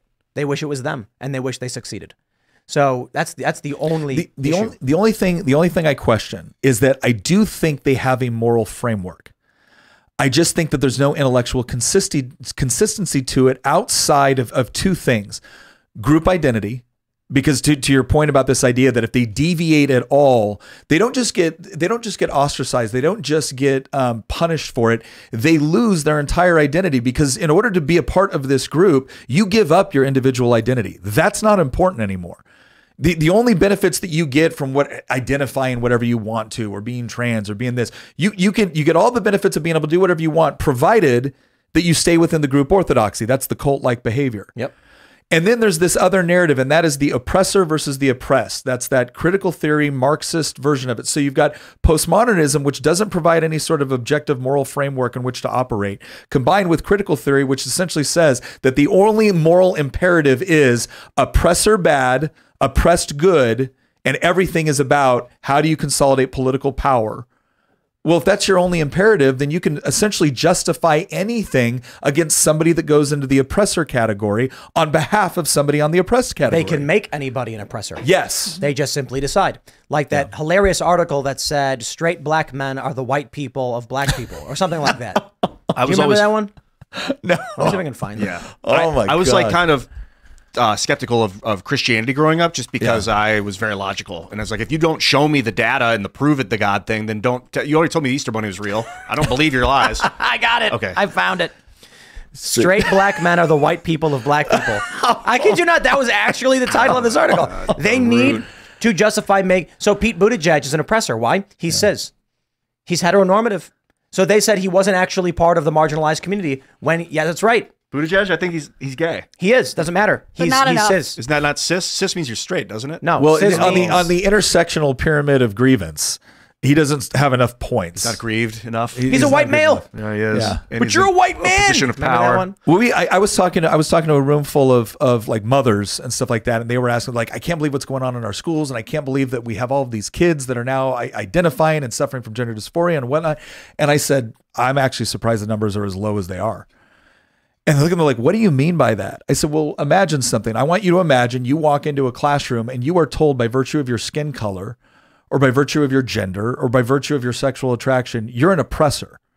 Now, you can't change your skin color. Like, there's no change in that. You can't deal with that. So how do you move from the oppressor category to the oppressed category?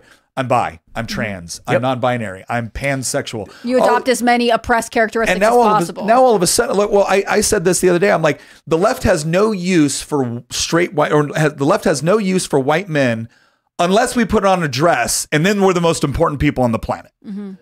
They will bend over backwards to appease us once we do that.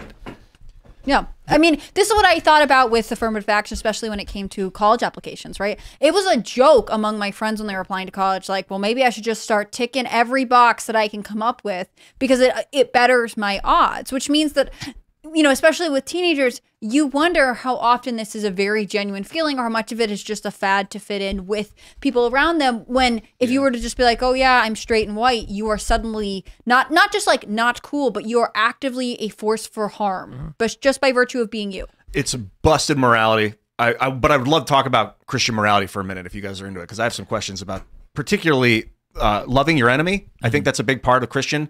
And I talk a lot about pardoning people in political power, just mass pardons, forgiving those that have wronged you. And a lot of the feedback is, Ian, you idiot.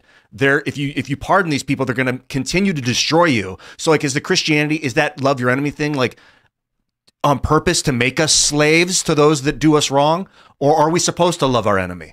No, you are supposed to love your enemy, but you understand loving your enemy doesn't mean you let them out of jail if they're a mass murderer. You can still have love for the person that is someone that is created in the image of God, and you desperately want them to come to a place of repentance and changing the way that they behave and the way that they treat other people. But it's also appropriate that if somebody decides to engage in that sort of activity, that they be locked up and separated from society. So there's no contradiction within Christian and morality when we say love your enemy, but at the same time that there's a moral obligation to protect society and the innocent. But there's also a really easy way to put it. Do you love your child when you let him eat ice cream all day and stick the fork in the power outlet? That's not love. Tough love. That's not love at all. Love would be saying, I want you to be better. And the best way to go about that is rehabilitation. You are going to prison for the crimes you committed.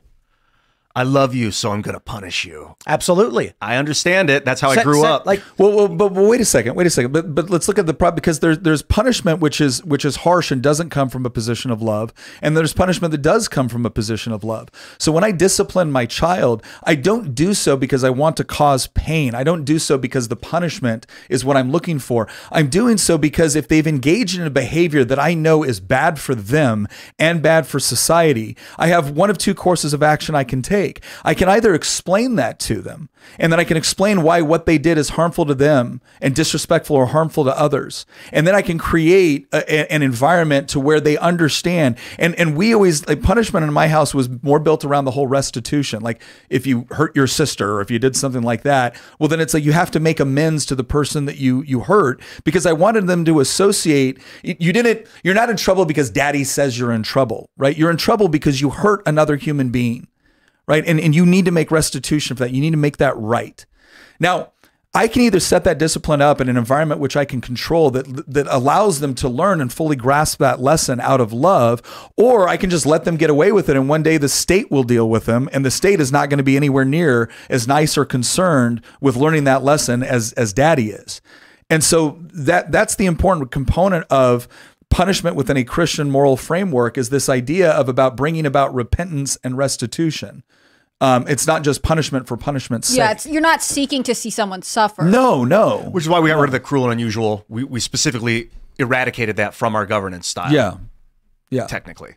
Yeah, well, that was, I mean, it was certainly the influence behind it was this idea that there's a certain degree of punishment that is by its very nature in and of itself evil, even if it's trying to correct something that might be, inappropriate behavior. Let's lighten the load a little bit. It was a very, very heavy conversation. And now let's talk about bad things that are kind of funny. We have this story from the New York Post. California's $20 fast food minimum wage balloons menu prices, with some chains increasing costs by nearly $2. All these laws do is literally just destroy your economy. Okay. So let's see what we have. Do they have the photos here? There was one photo. I thought they had it where the prices were, here we go. Okay. So do they have the double menu? Okay, here we go. So this one's Burger King. A Whopper meal was $11.89. What is it now? $12.49. A Texas double Whopper was $15. What's a Texas? $16.89. Whoa, went up by $1.80? That's crazy. And then you look down at In-N-Out, and it was a double. It's a double meat, double cheeseburger, $5.65. Now it's $5.90. They have just increased the price of all the food because you passed a law saying you got to pay more. You didn't change anything. In fact, the only thing that changed was they don't have the additional money in their coffers, so they fire people until they can get there. Mm-hmm. I talked to a guy, an accountant. New Jersey was raising the minimum wage, and it was going up like 50 cents. And he was like, it's going to go up 50 cents, and then 6 months, 50 cents more. We're talking about in a year, this is going to be a 10% increase. Now imagine you're a business and you have thin margins. Your margins could be 10%. And now you're seeing a 10% labor cost increase. So now your margin's 2%. Of course, you're going to raise your prices. But if you raise your prices, then people aren't going to shop there. They're going to say your prices are too expensive. He said when they put in the increase, I think he said something like 20% of my clients shut their businesses down. Yeah. And it's because in their bank right now, they have $10,000 and they got to make payroll, and the money comes in and when the money goes out and there's a little bit on top. They set up a rainy day fund. And then when they do this dramatic change, they're like, we don't have the extra $1,000 to make payroll. What do? Shut her down. Take the money that we have left. We'll keep it for ourselves, and we'll try and start something else. Understaff. We had a bill. We had a bill, Virginia House of Delegates, raising the minimum wage in Virginia statewide. So keep in mind, the Loudoun County is the wealthiest county in America. Oh yeah, Loudoun County is the wealthiest. Lee County, Virginia, the median individual income is $18,000 a year. So they were going to change the minimum wage for all of Virginia to $13.50 an hour. Drastic increase, because right now it's like $11. Because Loudoun County can afford it. Oh yeah, Loudoun County doesn't care. In fact, all the legislators carrying and cheering this on are all coming from counties that are significantly wealthier than the poorer counties in Virginia. And when you point this out, and this is one of the things I hate, when people get up and you're supposed to explain your bill. They don't explain the bill. They give you their hopes and dreams and aspirations for what they hope their bill will do. And so this bill is going to lift people out of poverty. This bill is going to, I said, you know what this bill does? Like technically, does everyone want to know what it legally does? You will make it illegal to offer someone a job for $13.49 an hour or less. That's all the bill does. You hope it will do all these other things, but what it actually does is make it illegal. Think about that for a second. You've got a county where the median individual income is $18,000 a year. We're making $12 an hour is a pretty good gig. Nope, illegal. You can't do it. Why? Because a bunch of representatives who know this much about economics and who know it's not going to actually affect them get to go on TV and talk about how much they care about the working poor, when in reality they just cost their jobs, they cost their hours, or they made everything they're going to buy more expensive anyways, which will eat into the supposedly pay increase that they got. Who was the lady who said $50? You saw that in California? Oh, yeah. She's like, we'll make it $50. It's just like, okay, you'll just eradicate every business. Make it 100 or you hate the poor. Yeah, rest in peace to all the franchisees that could never afford that. It's going to make the business, the business itself might make money, but every franchisee is just like, well, there goes my business. Bye-bye. Do you guys remember in, was it 2019, 2020 cycle, Bloomberg, I think it was when Bloomberg he put half a billion, and then that woman was on TV and she was like, he put $500 million into this race. That means he could give every American $1 million. And then the anchor was like, wow. Let me pull that up. Yeah. Team, no, I don't think that's how this works at all. That math doesn't math. Slow down there. No, it is interesting because I think you're right. It's a political talking point for someone who is in a district where their constituents aren't going to feel the difference, right? Like if you're representing the wealthiest county in America, and now we can all say, oh, great, so we have raised the minimum wage. You know, it's mostly to pat yourself on the back and pretend like you're doing a good thing. Yeah. And the problem is that because of this narrative, because of the advertising, because of the fact the media doesn't do their job, I had a room full of students come into my office and they were FFA students, right? Future Farmers of America. And they said, what's some of the biggest legislation that's going to affect, agriculture? I said, the minimum wage increase. And I asked these students, I said, how many people in the labor force, what percentage of the labor force do you think makes minimum wage? And the average estimate they gave me was 50%. I said, it's less than 3%. And out of those 3% making minimum wage, the vast majority of them will not be making minimum wage 6 months from now, as long as they can keep the job. Because that's how upward economic mobility works. But if you take them out of the labor market at the very beginning because now they can't get a job or they can't get sufficient hours. Not in the market, they can't go up. They can't go up, right? But that's okay. They got a welfare check for that. So it was Mara Gay from the New York Times talking to Brian Williams. This is the New York Times. So why did they fact check that? I believe the clip has since been deleted by everybody. It doesn't exist anymore. But circled the wagons on that. The quote was, let me see if I can pull up the quote. During our discussion with Williams on former New York City Bloomberg's campaign, blah, blah, blah. But then she suggested that Bloomberg could have given each of the 327 million Americans $1 million and still had money left over, which would have been better. Better use of his cash. Yeah, no. And then, what was this? Brian Williams, I think he brought up someone saying that and said, it's an incredible way of putting it. And Gay, for a part, agreed. It's an incredible way of putting it. It's true. It's disturbing. It does suggest what we're talking about here, which is that there's too much money in politics. These are the people that are at the New York Times and MSNBC. And so if you wonder why it is, they lie and they're dumb. Well, it's because of the people they hire. New York Times editorial board member saying it is true. He could have given everyone, I think it was like $1.27 or something like that.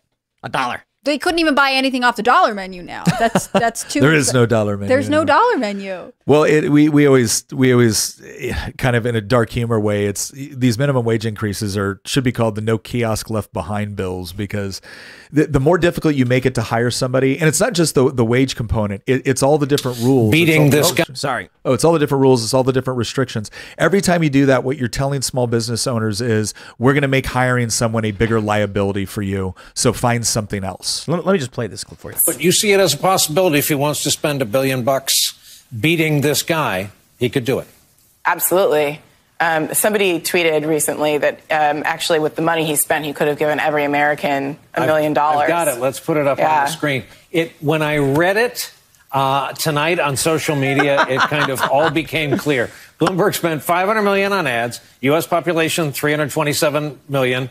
Don't tell us if you're ahead of us on the math. He could have given each American $1 million and have had lunch money left over. It's an incredible way of putting it. It's an incredible way of putting it. It's true. It's disturbing. It does suggest, what we're talking about here, which is there's too much money in politics, and it makes it difficult because what we want in are these people vote. Wow. They vote. They have TV shows. She's right. She's an editorial board member of the New York Times. Heaven help and us. they mentioned in our first article that I guess afterwards she tweeted like buying calculator BRB, which I appreciate the self-deprecating humor. On the other hand, you went on national television and were like, and this is true. I read it on the social media. Like, and they all, like, the producers didn't catch it. Yeah. There's like 2 producers it has to go through before it gets to Brian Williams. He reads it on the air and he's like, wow. And she's like, yeah. This really fits into our narrative nicely. It's crazy how that worked out. That's just so crazy that we live in this reality. Yeah. But these are the people fact checking. So don't worry. But it's disturbing and true. Yeah. I want to go to the reality where they live underground and are super high tech and they have like high speed magnetic rail trains and stuff. I'm tired of this junk reality where idiots run the show. I don't know. Not everybody's an idiot that's running the show. I just see the idiocy. It was $1.53 per person. 500 million divided by 327 million is 1.53. What could you buy in today's economy for $1.53? Arizona iced tea. Yeah. Can you now? I feel like that went up too. It's $1.29, I think. Oh man. Yeah. Well, you have Bitcoin with left on, or? Yeah, you could buy $1.53 of Bitcoin, which is worth like $2 $0.0000000.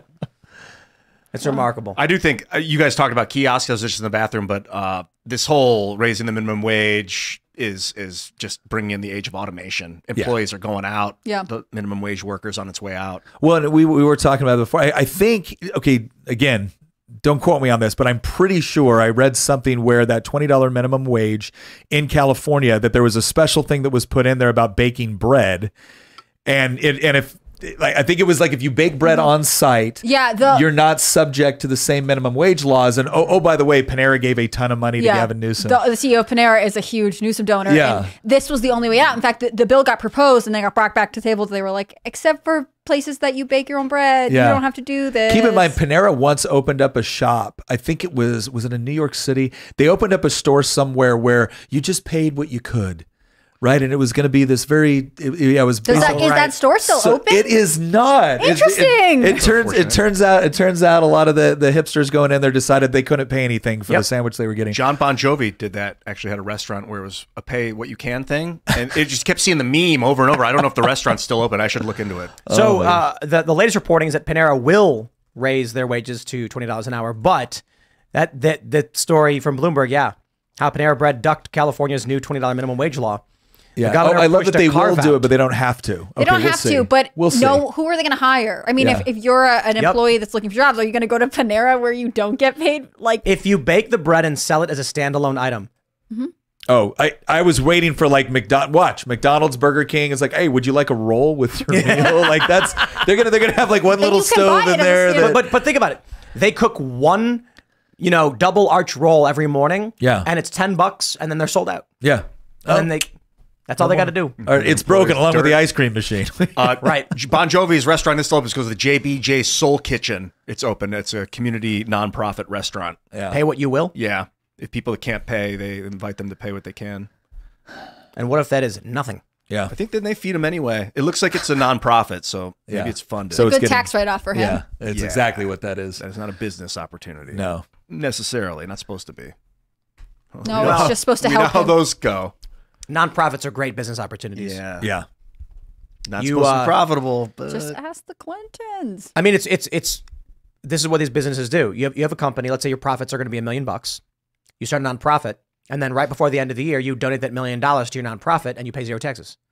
Your company's net, your total taxable income then is it's only $70,000 in profit, so we got to pay $20,000 or whatever in taxes. That $1 million that we made, that was donated to charity. Does it get my stuck? charity that I own? Yeah. That buys yachts. Yeah. Yeah. Takes people on charter fishing trips. That's right. Depending on the charity, They could just donate that money again. I remember when, like, didn't Zuckerberg give a bunch of his money to an LLC? And the media reported, like, Zuckerberg's giving all his money away. Yeah. He was actually putting it in an LLC to protect it from taxes. He's giving it all Remarkable. away to himself. Yeah. That's right. Yeah, the Bill and Melinda Gates Can Foundation. a charity give money to a charity? Yes. Yeah. Do you then write that off? Yeah. Well, nonprofits don't pay Well, taxes. yeah, they don't pay anyway. taxes, so they don't got to So write it you off. wouldn't get a Yeah. negative. No. You can. There are tax credits where you actually get money back from the government based off of how much you donate to something, unless it's And But this is how grants would work, right? What some companies do is you got $200K in profits, you give it to a charity. Then you, as a consultant for that charity, get paid a portion of that money, which you then donate again. So there's a lot of dirty games people play with taxes. And this is why tons of rich people have nonprofits, because nonprofits can basically do anything. Look, you take an Uber?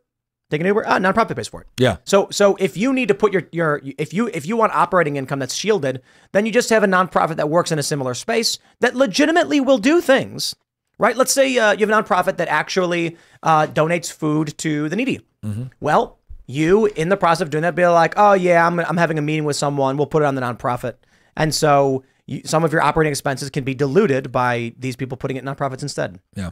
Or other businesses and things like that. And this was Dave Chappelle talked about this, where he was talking about the debate with Trump and Hillary, where Trump was like, "Yeah, of course I took advantage of this stuff. It makes me smart. If you want to change the laws, you can change, but you're not going to because your major donors take advantage of all of these things, and they won't let you." And it was like, man, Mike Trump. That was one of the most stark moments of that entire debate Yep. season. Yeah. We're going to go to Super Chats. If you haven't already, would you kindly smash that like button, subscribe to the channel, share the show with your friends, head over to timcast.com, click join us to become a member and support our work directly, because this show is made possible thanks in part to viewers like you. We're going to have that members only uncensored show coming up for all of our members at 10 p.m. Not so family friendly, but good fun. But for now, we will just read your Super Chats. So smash the like button. Let's dive right in. Alpha Turkey with the first Super Chat. Wow, defeating Clint Torres, saying 1000th episode featured Tim in all white. If I owned all white, perhaps, which I don't. There's time. You could buy all white. What is it, next Tuesday? It's coming up, right? Wait, is it next Tuesday? Hold on. We should just gotta do the consult. 1000th Wait, no. episode. Oh, okay, wait. The eclipse is Monday.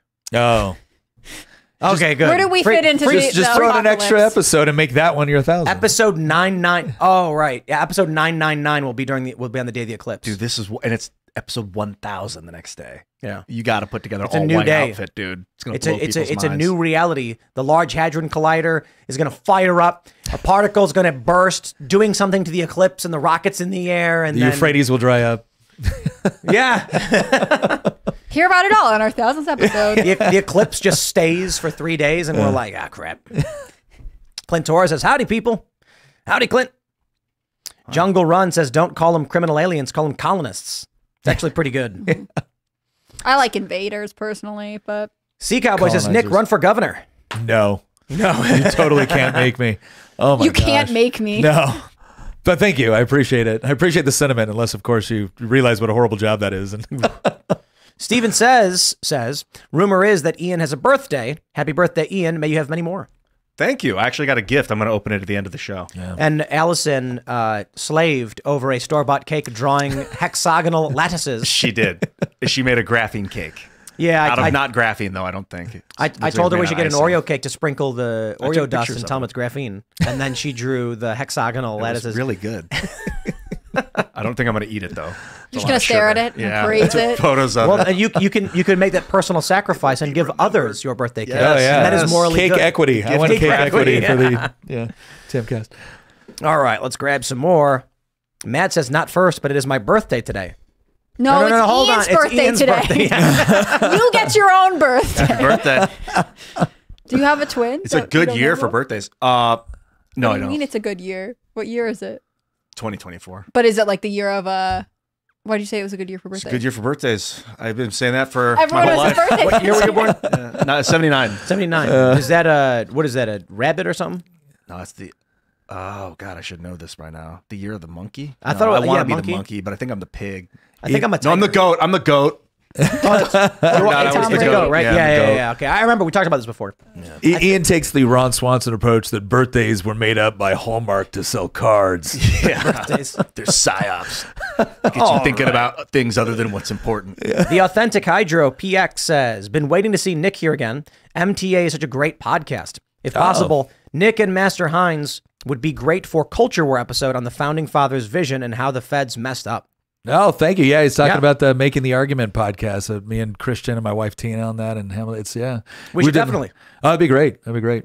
That the Founding Fathers messed up? No. That the federal government messed up the Founding Fathers' intention. Like we had a whole episode once where we dedicated it to what would we change about the Constitution, and the two things that we would change are the 16th and 17th Amendments. And the 16th Amendment, I think, just destroyed federalism. Everyone focuses on the 17th, which was the popular election of senators, but the federal income tax is what destroyed federalism in this country. I just reading a lot about that today, actually. Yeah. Nico Barney says, Nick, at your last Pints and Politics at the Uville Brew, I floated the idea of a national divorce as our country and culture continues to divide.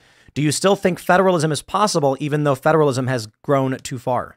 So, the federal government. So, I do. And I'll tell you why. Because if you look at what's actually going on in Texas right now, this is an excellent example of a quasi-constitutional crisis where Texas goes down there, they start to secure the border. Federal government challenges them. They come in, Article 4, Section 4, we got the border, it's our authority.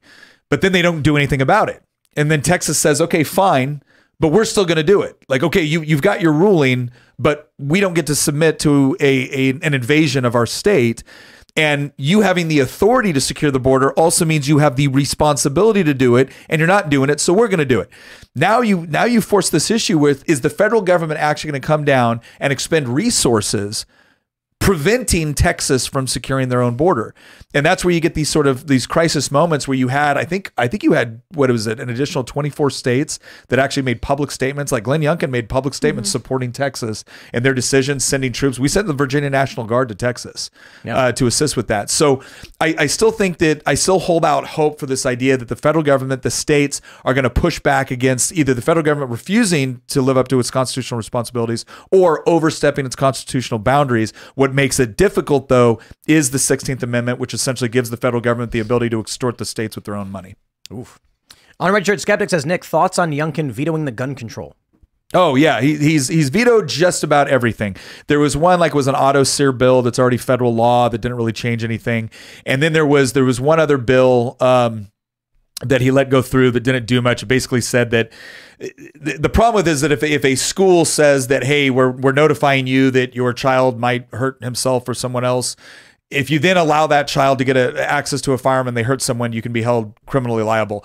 There's some issues for how that could potentially be abused, but it wasn't a huge deal. Like reasonable people could disagree. But the big ones, like the so-called assault weapons ban, which is the dumbest thing.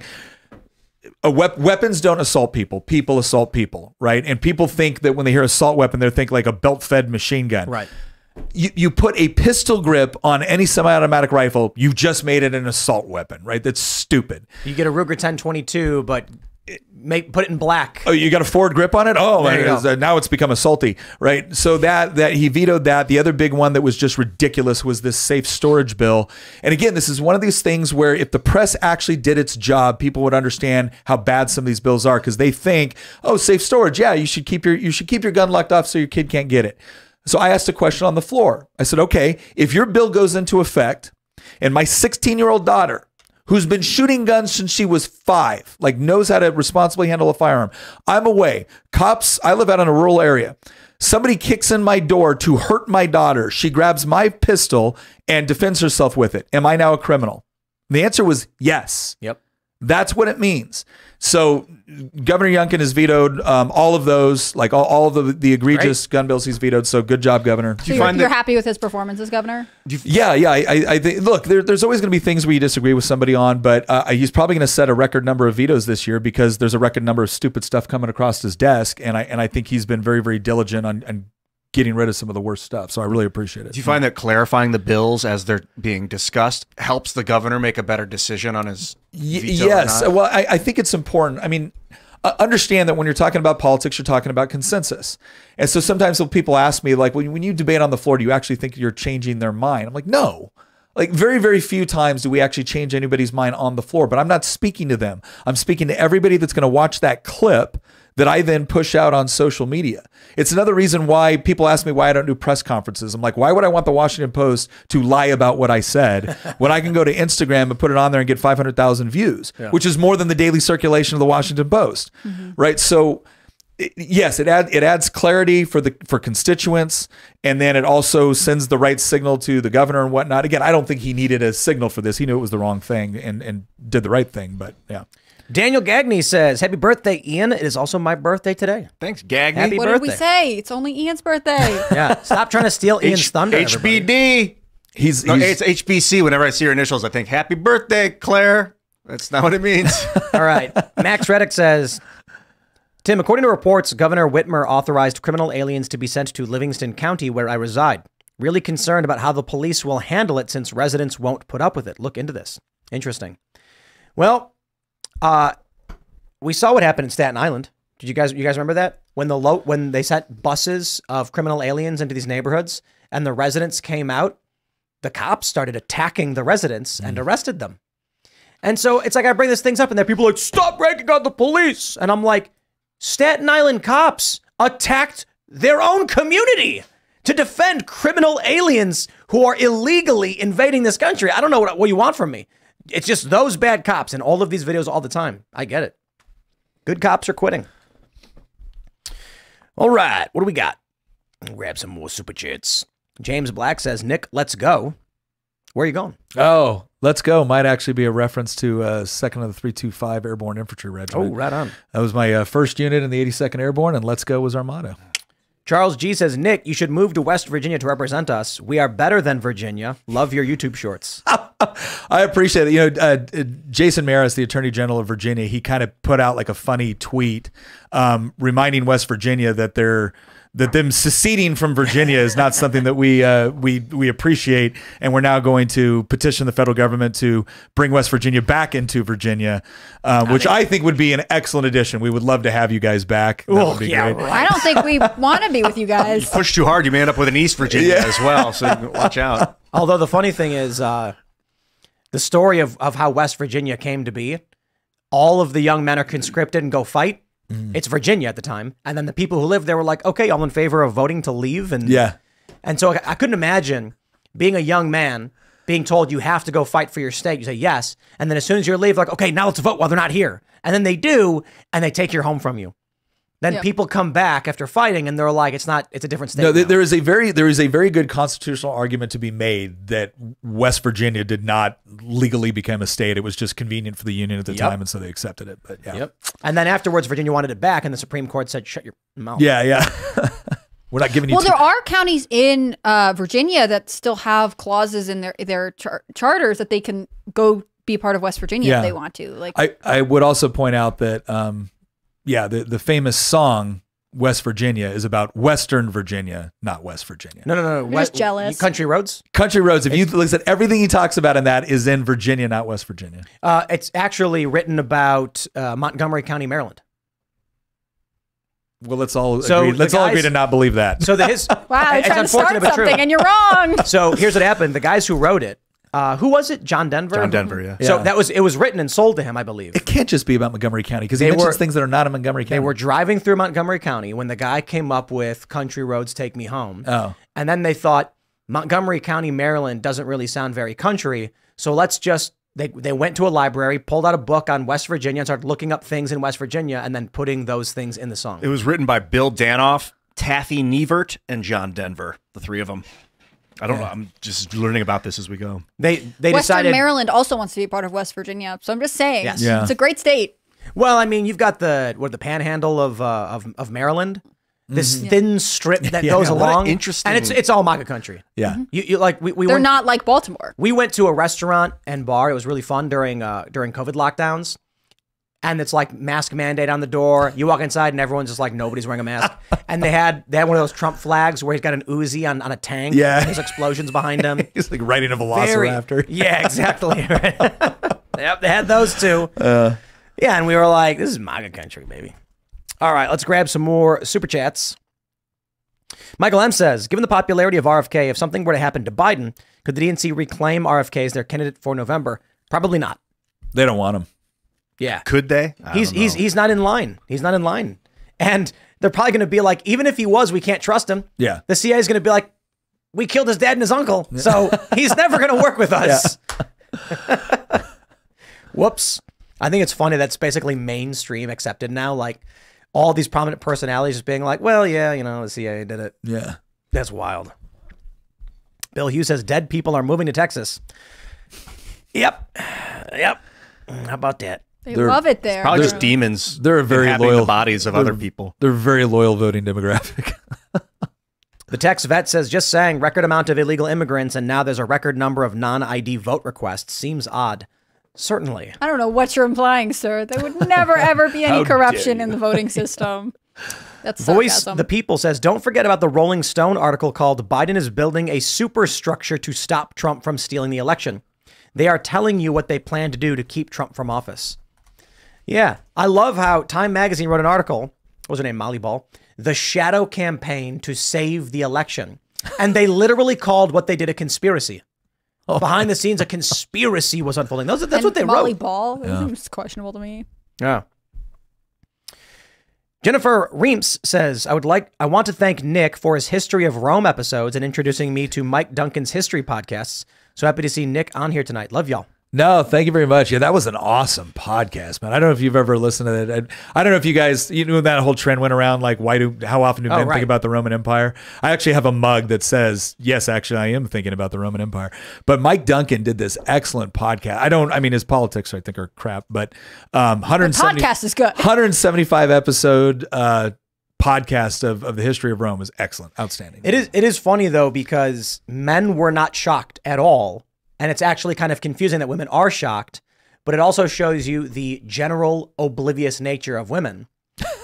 But what I mean is there's two things. One, they don't know what guys are, they don't ask guys like, what are you currently thinking about? And the guys probably just say nothing. And it's because they're thinking about Rome and it's like nothing relevant to say to you. Yeah. But the big talking point was that there was that viral clip where it's a guy and his girlfriend walking in a mall. And it was made by a woman. She's like, here's what I'm thinking. She's like, making my way back there. And then the guy's going, okay, 2 exits to my left, 1 to my right. There's a guy in front of me looking kind of sketchy. I better make some space. The guy's constantly thinking about safety, security, planning ahead, and the woman's oblivious. Well, and just that singing video along. is what the original one was like. What women think about when they're with a man they trust. It wasn't when it was just like all the time, right? Like if you're with someone who's reliable, who is worried about your safety, you have the luxury of not thinking about it. And I think that that is the difference between men and women, which is that their brains are constantly.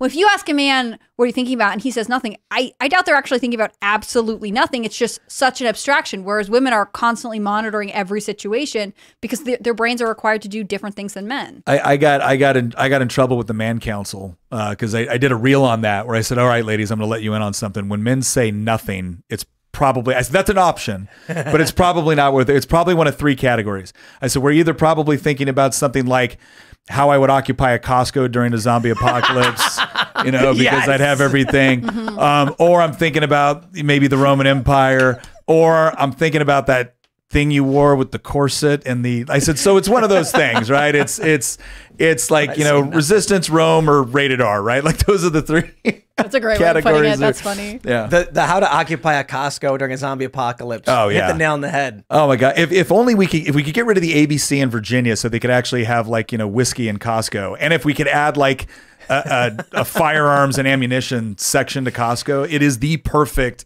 zombie apocalypse fortress. Costco, are you listening? This is how you improve your business. There are some states where Walmart has booze and guns. Yeah. And so, yeah, that's true. That's true. Yeah. I where was I? I can't remember. Maybe, is it Texas? Maybe. No, I don't know. That sounds like it would check out. Maybe not though. Texas sounds like they might have like booze laws of some sort. I can't remember where I was, where it was like they had booze and they had guns, and I was like, wow. You could build like an entire city in a Costco, like a small village, because of the high ceilings. Yeah. Yeah. I mean, not that I'm going to let a ton of people in there, right? But friends and family, sure. Again, zombie apocalypse. Well, you could occupy a Costco. Securing a Costco would require a decent amount of people. Yeah. You've got rotating, you need patrol, you need, how many exits? Well, that's all about that's 6 or 7? I think it's actually fewer than, no, it's probably 6 or 7 because it depends on if they got one of the tire facilities and the whole deal. Like you got to think this stuff. You got to turn the roof into a chicken farm. You're how many guys per point of egress do you need? Well, you want to do shift cycles, right? You don't want to do 12 hours at a time. So you got to do, but then the other thing too is if you can properly barricade some of those exits, you can probably get it down to like 2 or 3. And That's true. now you're operating, and you want to hit at the right time, right? You want to hit at the time where they like have hot tubs and stuff like that. Like And- that's and- Oh yeah, so And you're to be lined in there fair- with some really nice things. I've thought about this, man. I've thought about this. Zombies not being known for their intelligence. Yeah. You could actually probably properly barricade and not have to worry about strategic attacks on your Costco. Whereas if you were dealing with like an invasion from extraterrestrials or a foreign force, You got to guard the roof. totally different scenario. So Yeah. after we go through our mind and we're thinking about zombies, then we go, but if it was aliens, we have to do roof security now. Or do the How many zombies guys am I climb gonna- walls? And I'm 'cause not then you're and I'm in not trouble. going for a Costco when it's aliens, right? Because they're smart enough to go for population centers, right? They're thinking about this. They've probably been listening to this conversation. When we say nothing, it's one of 3 things. They're here. They're doing intel right now. So no to the Costco. Yeah. No to the Costco. Where are we at right now? Yeah, it's funny because like I'm on my phone and my girlfriend's just like wondering what I'm doing, and then she looks and what was the last one? I think the last one I was looking at was like frogs that were squeaking. Yeah. And I'm like, I don't know. I'm just like there's nothing secret going on here. It's Yeah. just like a tiny frog going, "Meep." Yeah. And then she enjoyed the frogs. So Yeah. we had a good time. We'll grab a couple more super chats here. Raymond G. Stanley Jr. says PA recently passed automatic voter registration. Here we go. Automatic. How's that There work? you Probably go. like motor voter laws. Yeah. Yeah. Call Me Tag says, Nick, you are an inspiration to countless young men trying to find their way in this crazy world we're living in. Thank you for all you do for this country and your countrymen. Tim and the gang, keep up the great work you guys do. Love you guys. Appreciate it. Yeah. Thank you. Here's a good one. Troy Erickson says, Tim, you always say we must create culture. Would you sponsor a songwriting contest? You could gift the winner a video and for their song and exposure. We certainly could. It is a challenge. The Trash House team is basically like Carter, and then Kent is Carter Banks for the music. Kent Welling does all our video stuff, and that's why it's like a song every couple of months. And we've done my songs a bunch, and we obviously want to do more songs and more bands, but it's really difficult. But this is a pretty good idea. So I don't know. I got to talk to Carter about it because he's in charge of all that stuff. But that could actually be pretty cool. However, I'll tell you guys right now, I guarantee that we'll get 1,000 submissions and 999 will be like razor blades for the ears. It's a lot of time. I don't mean to be a dick. Yeah. It's just like sometimes it's a diamond in the rough. And you're like, wow, this person wrote a banger. If they get even like some basic recording and stuff, it'll be huge. And then there are people who have masterful production. You're like, yeah, it's just not good, man. Yeah. It's just not good. I don't know, but different strokes for different folks. Just because we don't like it doesn't mean it's not for other people. Laurel says, I'm an immigration lawyer specializing in illegal aliens. 99% know they can't vote. They only break the law when there's something in it for them. Someone may be stealing their identities, but they aren't doing it themselves. I think nobody is going to submit a deceased person intentionally for verification because they know it'll get kicked back and that number is going to appear somewhere. I think they've got a list of names. Yeah. And they're just sending the forms in. Yeah. Yeah. Yeah. Well, and that's a lot easier too to manage, right? Trying to get a bunch of people lined up in order to go in and falsely register vote, that's problematic. Like just sitting there and requesting absentee ballots or registering, that's yeah.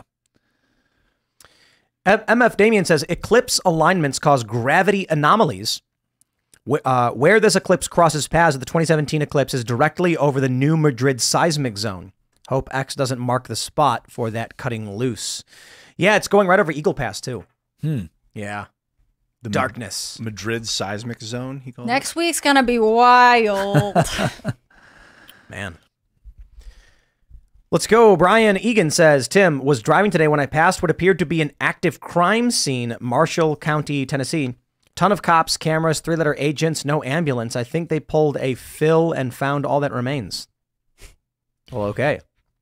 I don't know what happened. It was a long joke. Yeah. To get to that punchline. That's what that was. That was good. We'll grab a couple more here. A couple more while we're still here.